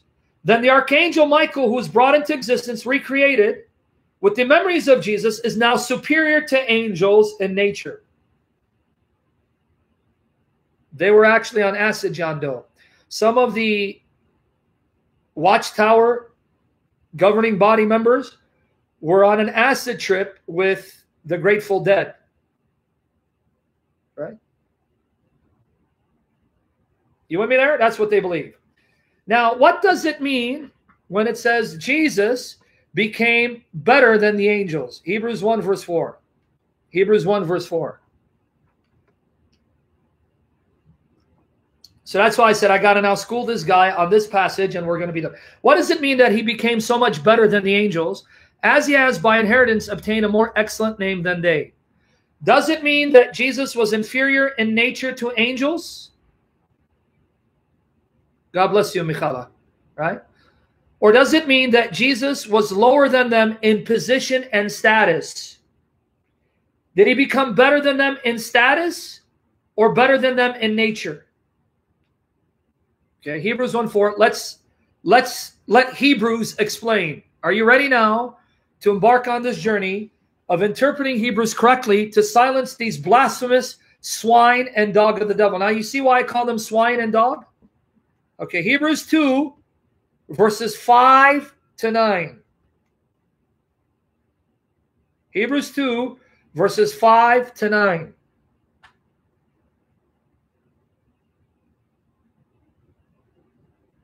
Love you too, Brian. God bless you. For he has not put the world to come, of which we speak, in subjection to angels. Now, guys, here's where I need you to really pay attention to the passages. Understand what you're reading. You got to understand what you're reading. It's talking about mankind, right? The world to come will be under the control of human beings, not angels. The world to come, not this world. The world to come will be subject to humans. For he has not put the world to come, of which we speak, in subjection to angels. So that world to come won't be controlled by angels. It'll be controlled by humans. And he quotes the Psalm to prove it. Hebrews 2, 6 to 8, which is a citation of Psalm 8, verses 4 to 6. Hebrews 2, 6 to 8. Pay attention. This is where you're going to learn if you pay attention. But one testified in a certain place, saying, what is man that you are mindful of him, or the Son of Man that you take care of him? In other words, why are you so concerned about man?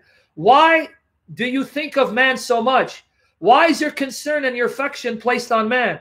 Why is the man the focus of your attention and your heart? Why, God? Why waste your time thinking about a maggot like man? Notice what it says. You have made him a little lower than the angels. That's the key. You have made him a little lower than the angels. You have crowned him with glory and honor and set him over the works of your hands. You have put all things in subjection under his feet. Now notice what it says. For in that he put all in subjection under him, he left nothing. Let me see that. Sorry. He left nothing that is not put under him. God has subjected everything under man. However, for a season, man is lower than the angels. Angels are higher in rank and glory than human beings. And I'll explain in a minute why. Okay, that was Hebrews 2, 5 to 8. And then now notice verse 9. Verse 9. Oh, I think Alzheimer's kicked in and he didn't put verse 9. Guys, you got to bear with Protestants. Sometimes Alzheimer's. Hebrews 2, 9. Okay, so now notice what it says. Notice what it says. Pay attention to the text. Okay. But now we do not yet see all things put under him. Now we don't see everything put under man. So what does that mean? Hebrews 2:9, chapter 2, verse 9. But we see Jesus, who was made a little lower than the angels, for the suffering of death, crowned with glory and honor, that he, by the grace of God, might taste death for everyone. Did you guys catch it? Here's what the author of Hebrews is saying. The world to come is subject to man. Which man?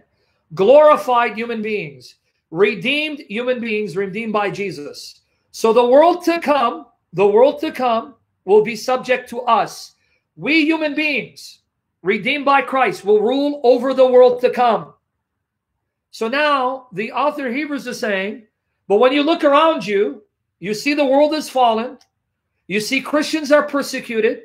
You see pagans killing Christians, imprisoning Christians, feeding them to the lions. Christians are doing anything but ruling over the world. And we know that these pagans, these rulers, these unbelievers are influenced and controlled by evil spirits, fallen angels that actually govern the earth. So what does it mean? God has subjected all things under man. We don't see things subject to us, the redeemed in Christ.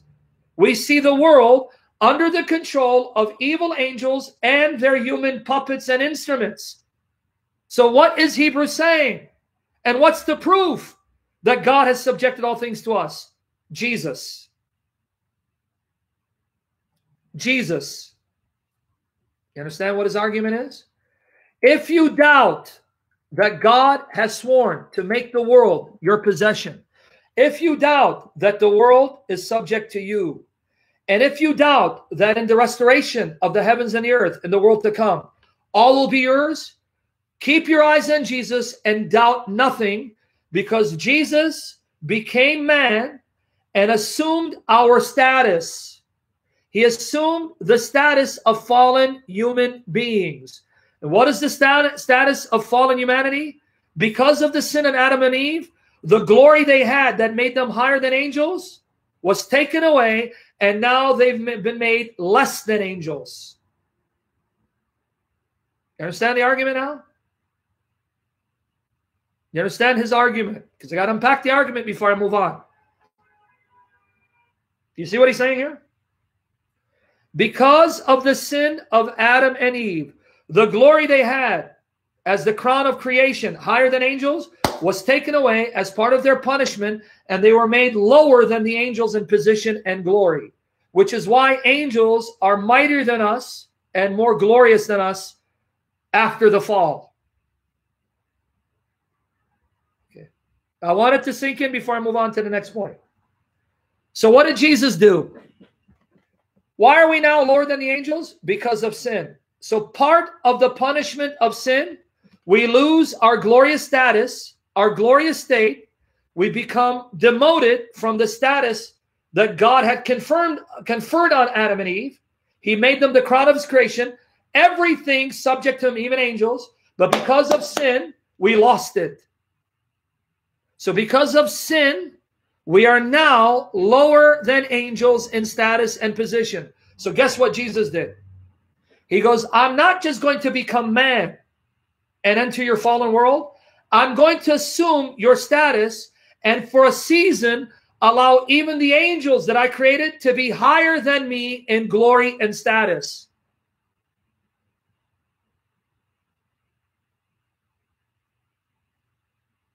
Do you understand that? If this doesn't make you fall more in love with Jesus, fall more in love with the Godhead, with the Father, Son, and Spirit, I don't know what will. Jesus not only entered the world, he entered the fallen world and took upon the consequences of the fall, in that, because of the fall, he allowed himself to become lower than the angels in status and glory, and allowed himself to take a body that can decay and grow old and be beaten and put to death and die, with the exception of sin.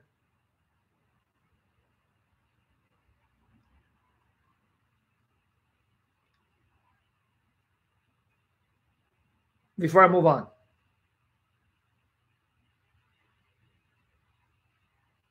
Before I move on, did you catch it?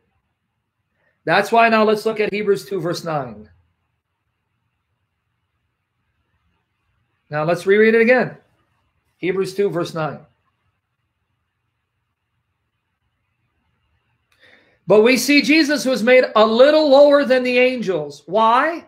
So he could suffer death and then be crowned with glory and honor, that he, by the grace of God, might taste death for everyone. You know what he's saying here? He did it to take your punishment. What was your punishment? You become lower than the angels and you die. So Jesus says, I will now take upon myself the consequences of your sin, which means I will take upon myself the punishment of your sins, a punishment I don't deserve, but I voluntarily take because of my love for you, so I can now pay your debt, undo the damages and the consequences of your sin, so now I can elevate you higher than the angels.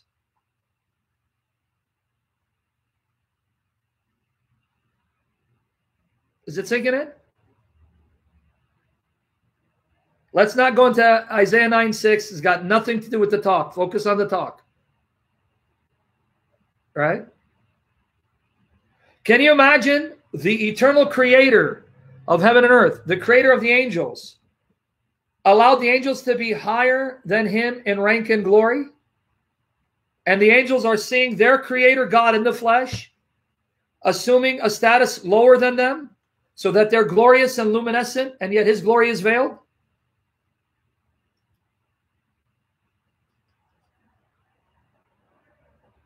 You remember there? I want it to sink in. I don't want this just to be theology, okay? I want it to be a theology that penetrates your minds and your hearts, so you know what God did, and so you can fall in love with this God and worship him and love him. That's my goal, okay? Okay, so follow with me. We're going to unpack this. Yep, he is infinitely humble, right? So that's what he did. Now we understand Hebrews 1:4. Now let's tie in Hebrews 2:9 with Hebrews 1:4 again. Thank you, Joe. God bless you. Hebrews 2:9 with Hebrews 1:4 again. Michael Lawler. How did he die? He didn't have original sin. See, when you ask these questions, I know you're being sincere. How did he die? He didn't have original sin. Because only someone who sins dies. So now, according to your logic, Jesus must have had original sin because he died. Right, Michael Lawler? How did Jesus die? He didn't have no sin. And if you don't sin, you don't die. So now explain that to me, Mike. Hope you don't mind me calling you Mike. Explain it to me. Let's use your logic here. He died, therefore he must have had original sin, according to your logic. So how do you answer that question, Mike? I want you to answer it because it's easy to answer. Think about it. I just explained it, Mike. Jesus had no original sin, but he died. But only the soul that sins shall die, right? So why did he die? No, Algebra, you're not getting it. Don't answer this question. Alan Rule, go ahead and answer it. Jesus didn't have original sin. Why did he die?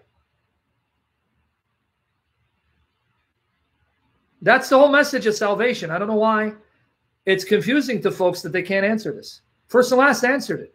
Turb answered it. Sarah answered it. Veronica answered it. He died in our place to take our punishment. He doesn't have to have original sin to bear our punishment. But part of our punishment means he also assumes our lower status. I just explained that. Thank you, Andrew, who's a Christian at heart, though he professes to be an atheist. Did you get the answer now, Michael Lawler?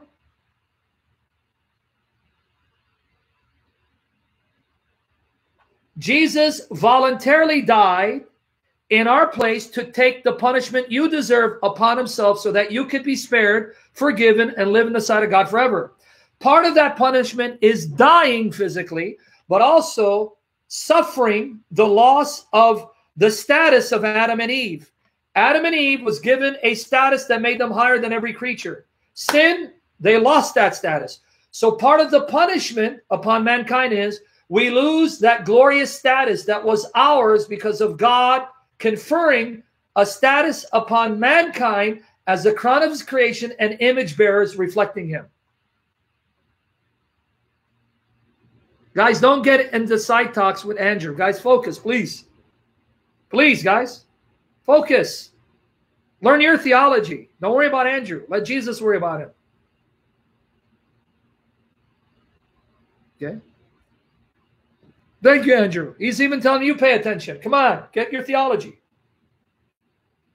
Okay. Original sin means this, the first sin committed. What was the original sin? The first sin committed, the sin of Adam and Eve. It's talking about the first sin of mankind. What was the first sin committed, Zena? What was the original sin, the first sin? The sin of Adam and Eve. We're talking about mankind. Okay? So why was he lower than the angels? Because that's the punishment of our sin. Assuming a status lower than the angels. Why did he grow old and decay? In fact, here, did God create Adam and Eve to die or to live immortally? So we're gonna have a part 2 on this. I got to do a part 2. Did God create Adam and Eve to die or to live immortally? That means when they were created with those bodies, their bodies were designed in such a way to live forever. But if they chose to rebel, then sin would corrupt their bodies would grow old, decay, and die. But Jesus is sinless. So why did his body grow old and start decaying and die? Because he took the consequence of our sins and the sin of Adam and Eve. So he didn't grow old because he sinned. His body didn't decay because he sinned. His body didn't die because he sinned. It's because you sinned, I sinned, Adam and Eve sinned. And he's bearing that punishment. See, people think that Jesus bore the punishment of our sin by simply dying on the cross. No. From conception to the grave, he was bearing the punishment and consequence of our sin. Because the effects of sin upon us isn't just that you die, that you grow old, you fatigue, you decay, and you die.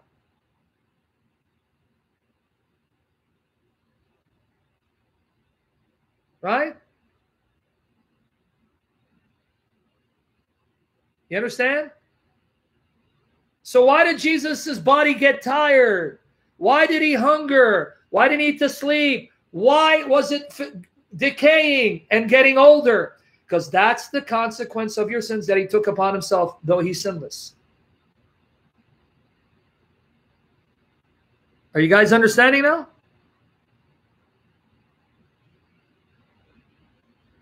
Is it sinking in, right? In other words, you keep focusing on the death on the cross as the consequence and punishment of sin. Our entire earthly life is a punishment for sin.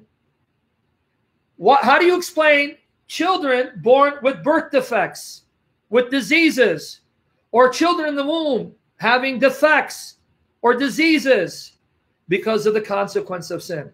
How do you explain children, infant, who do not know the difference between right or wrong, dying physically? Consequence of sin. How do you explain, even now as we speak, and I need to remind, pray for our sister Magdalene. Pray the Lord Jesus bless her because she's having some physical discomfort, some physical issues. Pray God will give her perfect health, restoration, and heal her by the stripes of Jesus. How do you explain our aches and our pains? Consequence of sin.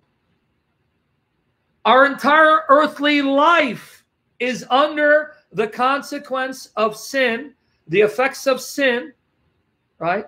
Because of the fall. Sister, you want to share what your condition is so they can pray for you? Do pray for her. She's a mother of 2 beautiful daughters, and she needs the grace of Jesus to be healthy and to provide for them. So pray for her. right? So when you're telling me, why did Jesus assume that lower status? Because he came to bear the consequences of our sin. He came to endure the punishment of our sin. Is it making sense to everybody now?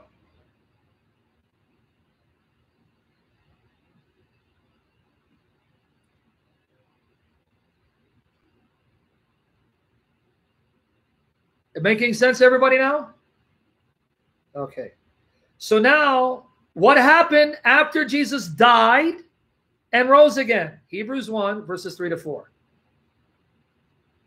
Good, Christos and NST. Christos, as you seek the face of God, he'll answer you in his time. We just need to be patient. Peter, what about it? Was that a moral evil?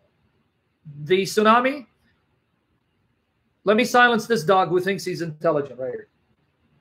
Was that a moral evil? Do you think that was evil for all those people to die? Let's get rid of this demon real quickly. Guy who think, and shame he's got a name of Peter. What an insult to Peter.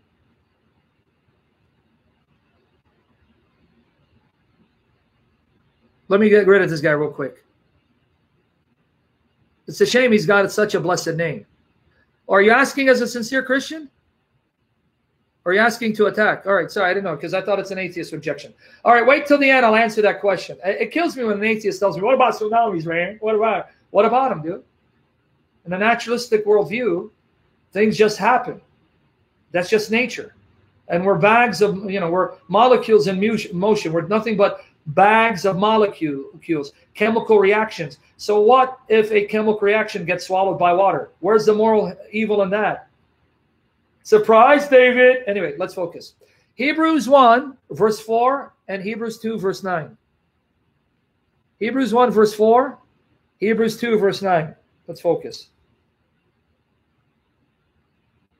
Buddhist, brother, Buddhist. Hebrews 1, verse 4, Hebrews 2, 9. Now you understand what it means? Having become so much better than the angels, as by inheritance obtain a more excellent name than they. But we see Jesus was made a little lower than the angels. You understand what it means he became better than the angels? Hebrews 2:9 explains Hebrews 1:4. God bless you, Bakumuzi. Man, can I call you Beck? You see? Lower than the angels, he became better than the angels. Is it now making sense? Is it making sense how Jesus could become better than the angels? Right? Pray for funny Peter Tube's father. You guys catching it now? Hebrews 2:9, lower than the angels, and he tasted death. After resurrection, he becomes better than the angels, because he goes from being lower than the angels in rank and position and glory to higher than the angels in rank and position and glory. Did everyone get that? If you don't get it, I can't move on. No, it has nothing to do with the new body. No, Zena. Has nothing to do with the new body. No, don't get yourself confused. No, it's nothing to do with the new body. It has to do with he ascended back to glory, not because he had a new body.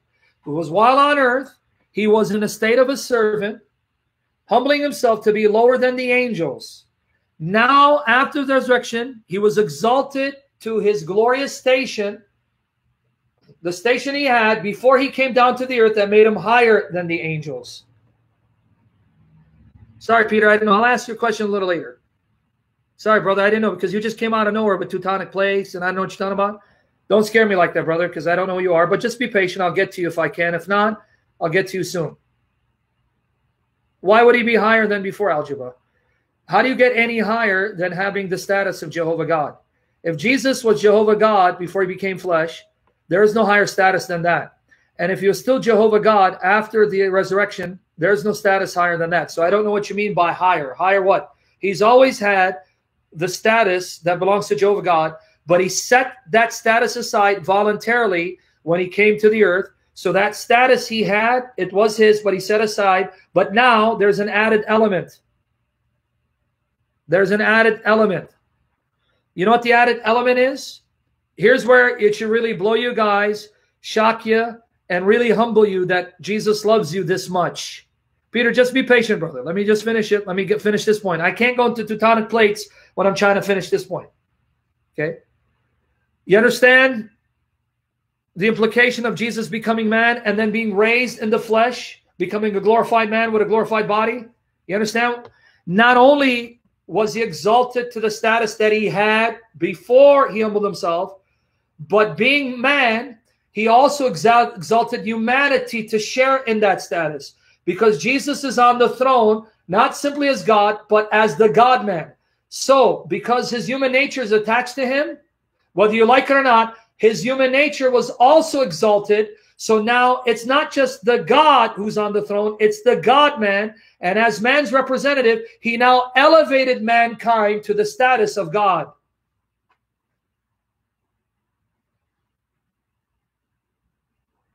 You understand? That's what he did. He didn't return there just as God. He went there as the God-man. That human nature that he took from his blessed mother while she was a virgin, he now glorified, immortalized, raised that physical body. Listen to yesterday's session. I went into that in depth. And in that glorified body, as a man, he was exalted to the status of Jehovah. And now that status belongs to him as the God-man. And being man, he's now elevated the status of humanity to share in Jehovah's status over all creation.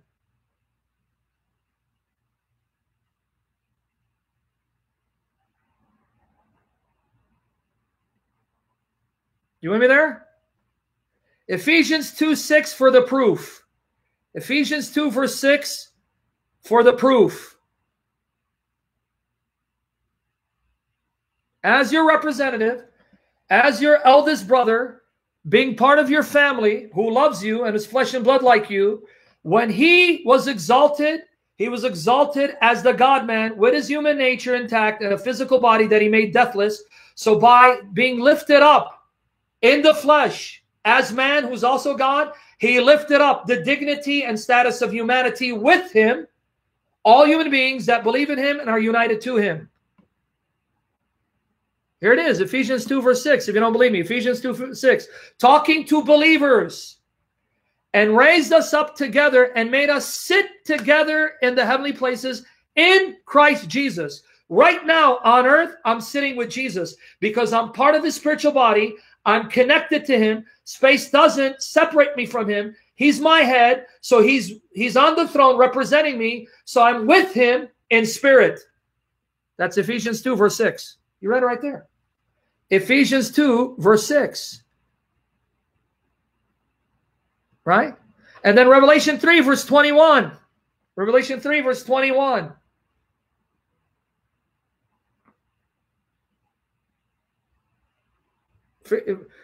Revelation 3:21. Dina and Zena. I like that. Dina and Zena. I think they're Assyrians. Dina and Zena. Agamini. Revelation 3:21. Read what Jesus says to those who overcome. Revelation 3:21. Notice what Jesus says to those who overcome. To him who overcomes, Jesus speaking, and Jesus cannot lie. He's truth, can never lie, and he's almighty, he's alive, and he will do this. He will keep his promise to you who overcome. To him who overcomes, I will grant to sit with me on my throne, as I also overcame and sat down with my Father on his throne. Wow, saints. Jesus, who's alive and cannot die, who is God, who is truth, and will keep all his promises to those who love him. Here's what he just said to all of us. You overcome, you will sit with me on my throne, like I sit with my Father on his throne.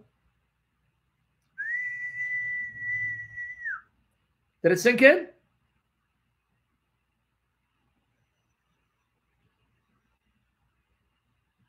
Did it sink in? So you understand now the point of Hebrews 2? What is Hebrews 2 saying? What is he saying?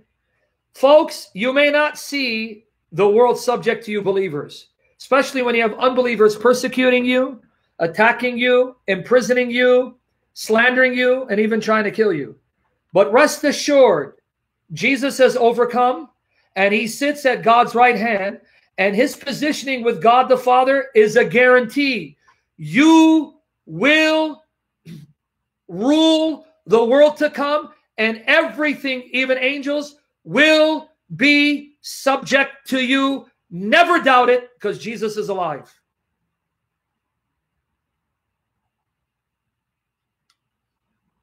Which is why Hebrews 1:14 says the following. Hebrews 1:14. Hebrews 1:14. Yeah, I'm going to have to do a part 2, God willing. Me, brother? I hope so. You're going to make me cry. I hope they do.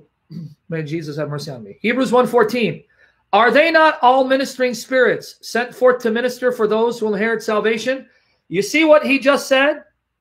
Because of Jesus, and because you belong to Jesus, because you're born of the Spirit of Jesus, because you're the spiritual body of Jesus, because Jesus is your spiritual head who nourishes you, who supplies all your needs, who loves you and seals you in his love and preserves you, angels now serve and minister to you.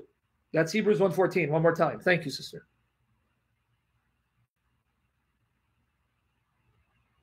Hebrews 1:14 one more time. We're going to end it. We're going to do part 2 tomorrow. Guys, read this. Are they not all ministering spirits sent forth to minister for those who inherit salvation? If you are destined to inherit salvation because you belong to Jesus, Michael serves you. Gabriel serves you. The angels serve you because you belong to Jesus.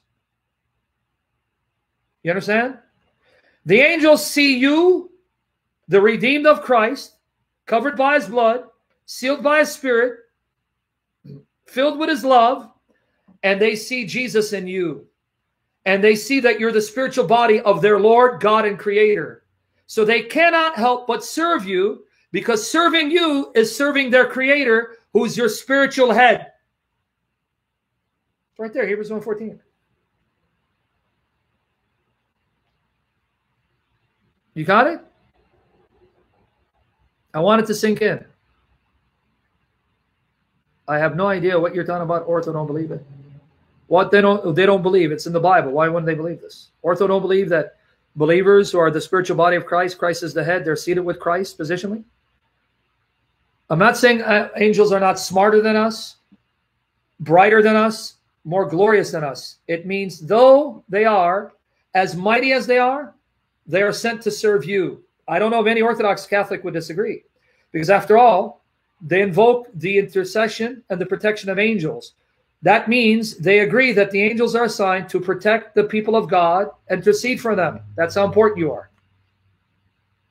Oh, no, we're not. It's not about inheriting Adam's sin. There's a difference, Zena. Let me explain. There's a difference between inheriting Adam's guilt, where you're condemned to hell for Adam's sin, and inheriting a sinful nature, a sinful inclination that makes you prone to sin. I don't know of any Orthodox that denies it. What the Orthodox, from my understanding, deny is that I'm condemned because of Adam's sin to hell. What they affirm is you do have a sinful bent, a sinful inclination, and sinful nature. Otherwise, why do you sin?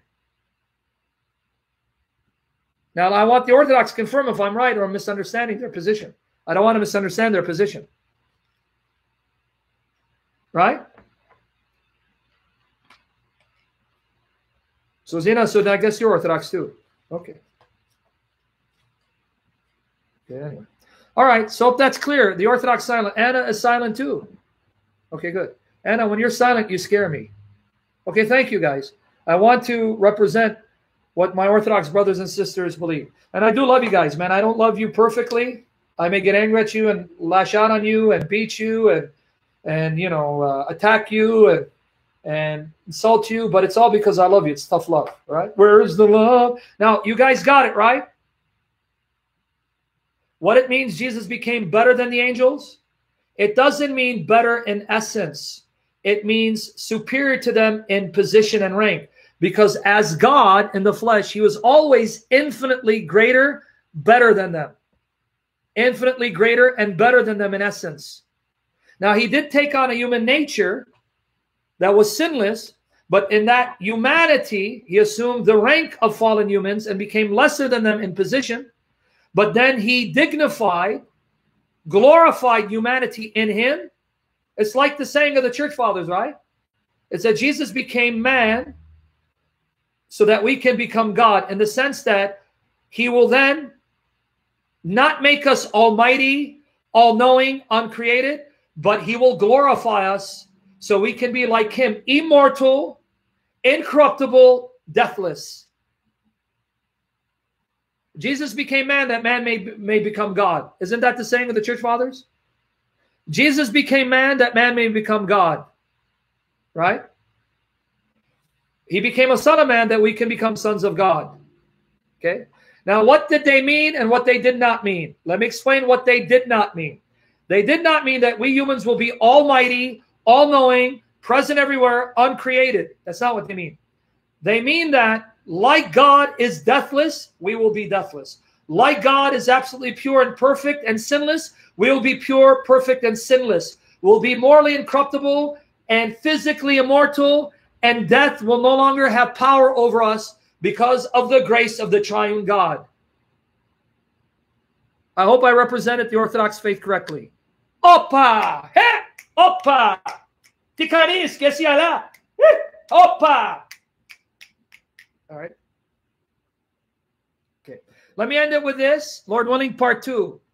Now, before I go with this other passage, I just want to make clear. You want me to flex? Here you go. No matter what you do. I haven't hit weights, so that's why there's no tone. But I can still do this. Be careful. Don't pass out. All right. Before I go to the last passage and get prepared for the live stream, before I go to the last passage and prepare for the live stream, because right after this, I'm going with David Wood. He'll speak 90% of the time, so he'll give me rest. Okay. Here it is. Okay, Magdalene. No jiggle. Here it is. When it says Jesus became better than the angels, did you get the answer now? Acts 17 apologetics, 40 minutes from now, Angel, I'm going to go live with David Wood, Acts 17 apologetics. You understand what it means? He became better than the angels. It means not better in nature, because as God, he's always infinitely better than them and greater than them. It means by becoming human, he assumed the fallen status and position of human beings. So he became less than the angels in rank and glory. Hebrews 2:9. But then when he died and rose again, he then elevated himself in union with the Father and the Spirit to the status he had before he humbled himself, the status that belongs to God, because he is God by nature. So he became better than them in rank and position. But because he's now human, that humanity that he attached to himself, that's united to him, he then glorified, dignified humanity and raised humanity higher than the angels in position and glory. That's what God did in Jesus Christ our Lord because of his love for us. Yeah, but Philo will put me in a pickle. So with that said, let me end it with a passage that I pray, Holy Spirit, you will move them, move me to fall so in love with you and the Father and the Son and be in awe of you and live for you and die for you in Jesus' name. Let me end it with this passage. Let me really bless you and blow you away how much the triune God loves you and why you have to love him more and more, be zealous for his glory. If it means fighting for his glory, if it means getting killed for his glory, if it means having to insult people who blaspheme him and put them in their place, do it because he's worthy. Because let me show you this and we're going to end it. John 17, 23 to 24. Guys, read this. Holy Spirit, etch these words in their hearts and in my heart and in my daughter's heart and even in their mother's heart for the glory of Jesus. John 17, 23 to 24. Guys, I hope this moves you by the power of the Holy Spirit. Watch here. John 17, 23 to 24. Watch here. Guys, read. Please read with me. Take a moment not to type, but read and meditate. Meditate. Jesus praying to the Father, I am in them, Father, and you in me, that they may be made perfect in one, that the world may know, the world will realize, watch this, that you have sent me. They believe that you, Father, sent me, and you have loved them as you have loved me. Right there, that should move you in your heart by the power of the Holy Spirit.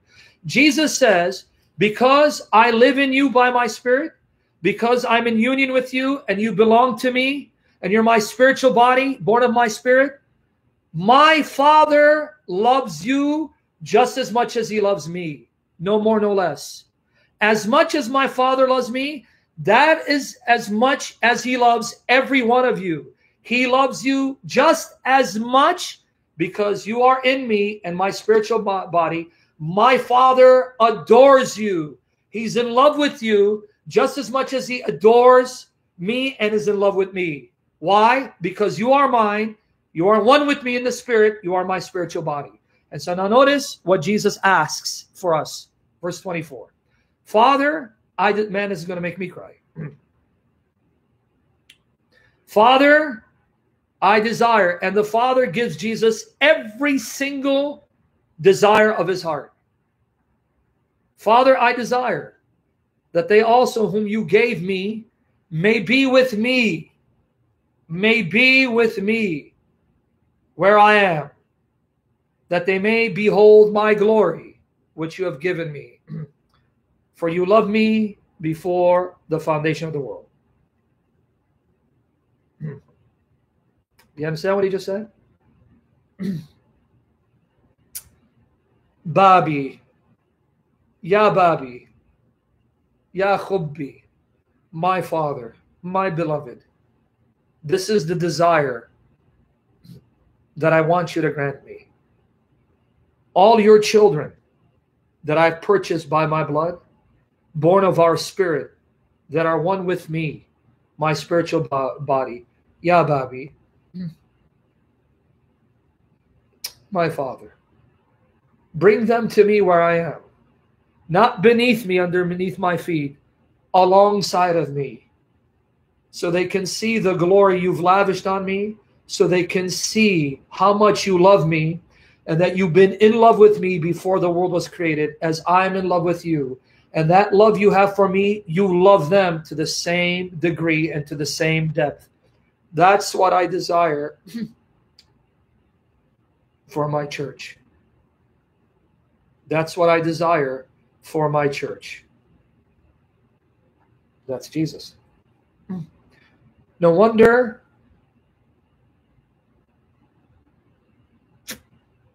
they call him the Savior. We love you, Bobby. We love you. I fail you and have mercy on me. Please don't let me fail you anymore and shame you. Please. And purify my hearts to be sincere towards you. Son of God, blessed Son of the Virgin, Son of David, our God and Savior, Lord Jesus, we love you. Have mercy on us. Have mercy on my daughters, Lord. Love them and bring them to me and save me from these calamities, Lord Jesus, for their sake. Holy Spirit of the living God, the eternal Spirit of the Father, the eternal Spirit of the Son, we love you and we worship you and we depend on you. Save us from ourselves, our sinfulness, from Satan and his children, and from this world. And keep us in love with Jesus. We thank you, Father, Son, Holy Spirit, in Jesus' almighty name. Christ has died, Christ is risen, Christ will come again, and Jesus Christ is Jehovah to the glory of God the Father. Amen. Come, Lord Jesus. Lord willing, in about 50 minutes, I go live with David 1 and Acts 17 apologetics, and God willing, part two of this, tomorrow, God willing, 4 p.m. Eastern Standard Time. Please pray for my miraculous deliverance, so I can be free to be with my daughters and serve Jesus, for the holiness to delight him and the health I need, and the provision to take care of myself and my daughters. I love you guys. Orthodox, I love you. Roman Catholics, I love you. Coptics, I love you. Assyrian Church of the East, the church of my parents and my ancestors, I love you. And my Protestant brothers and sisters, I love you. You're my brothers and sisters in Jesus. But remember, I can't do much. And Andrew, I love you because you're a Christian at heart. And even if you weren't, I'd still love you and pray for you to be a Christian. Christ is risen, risen indeed. Take care.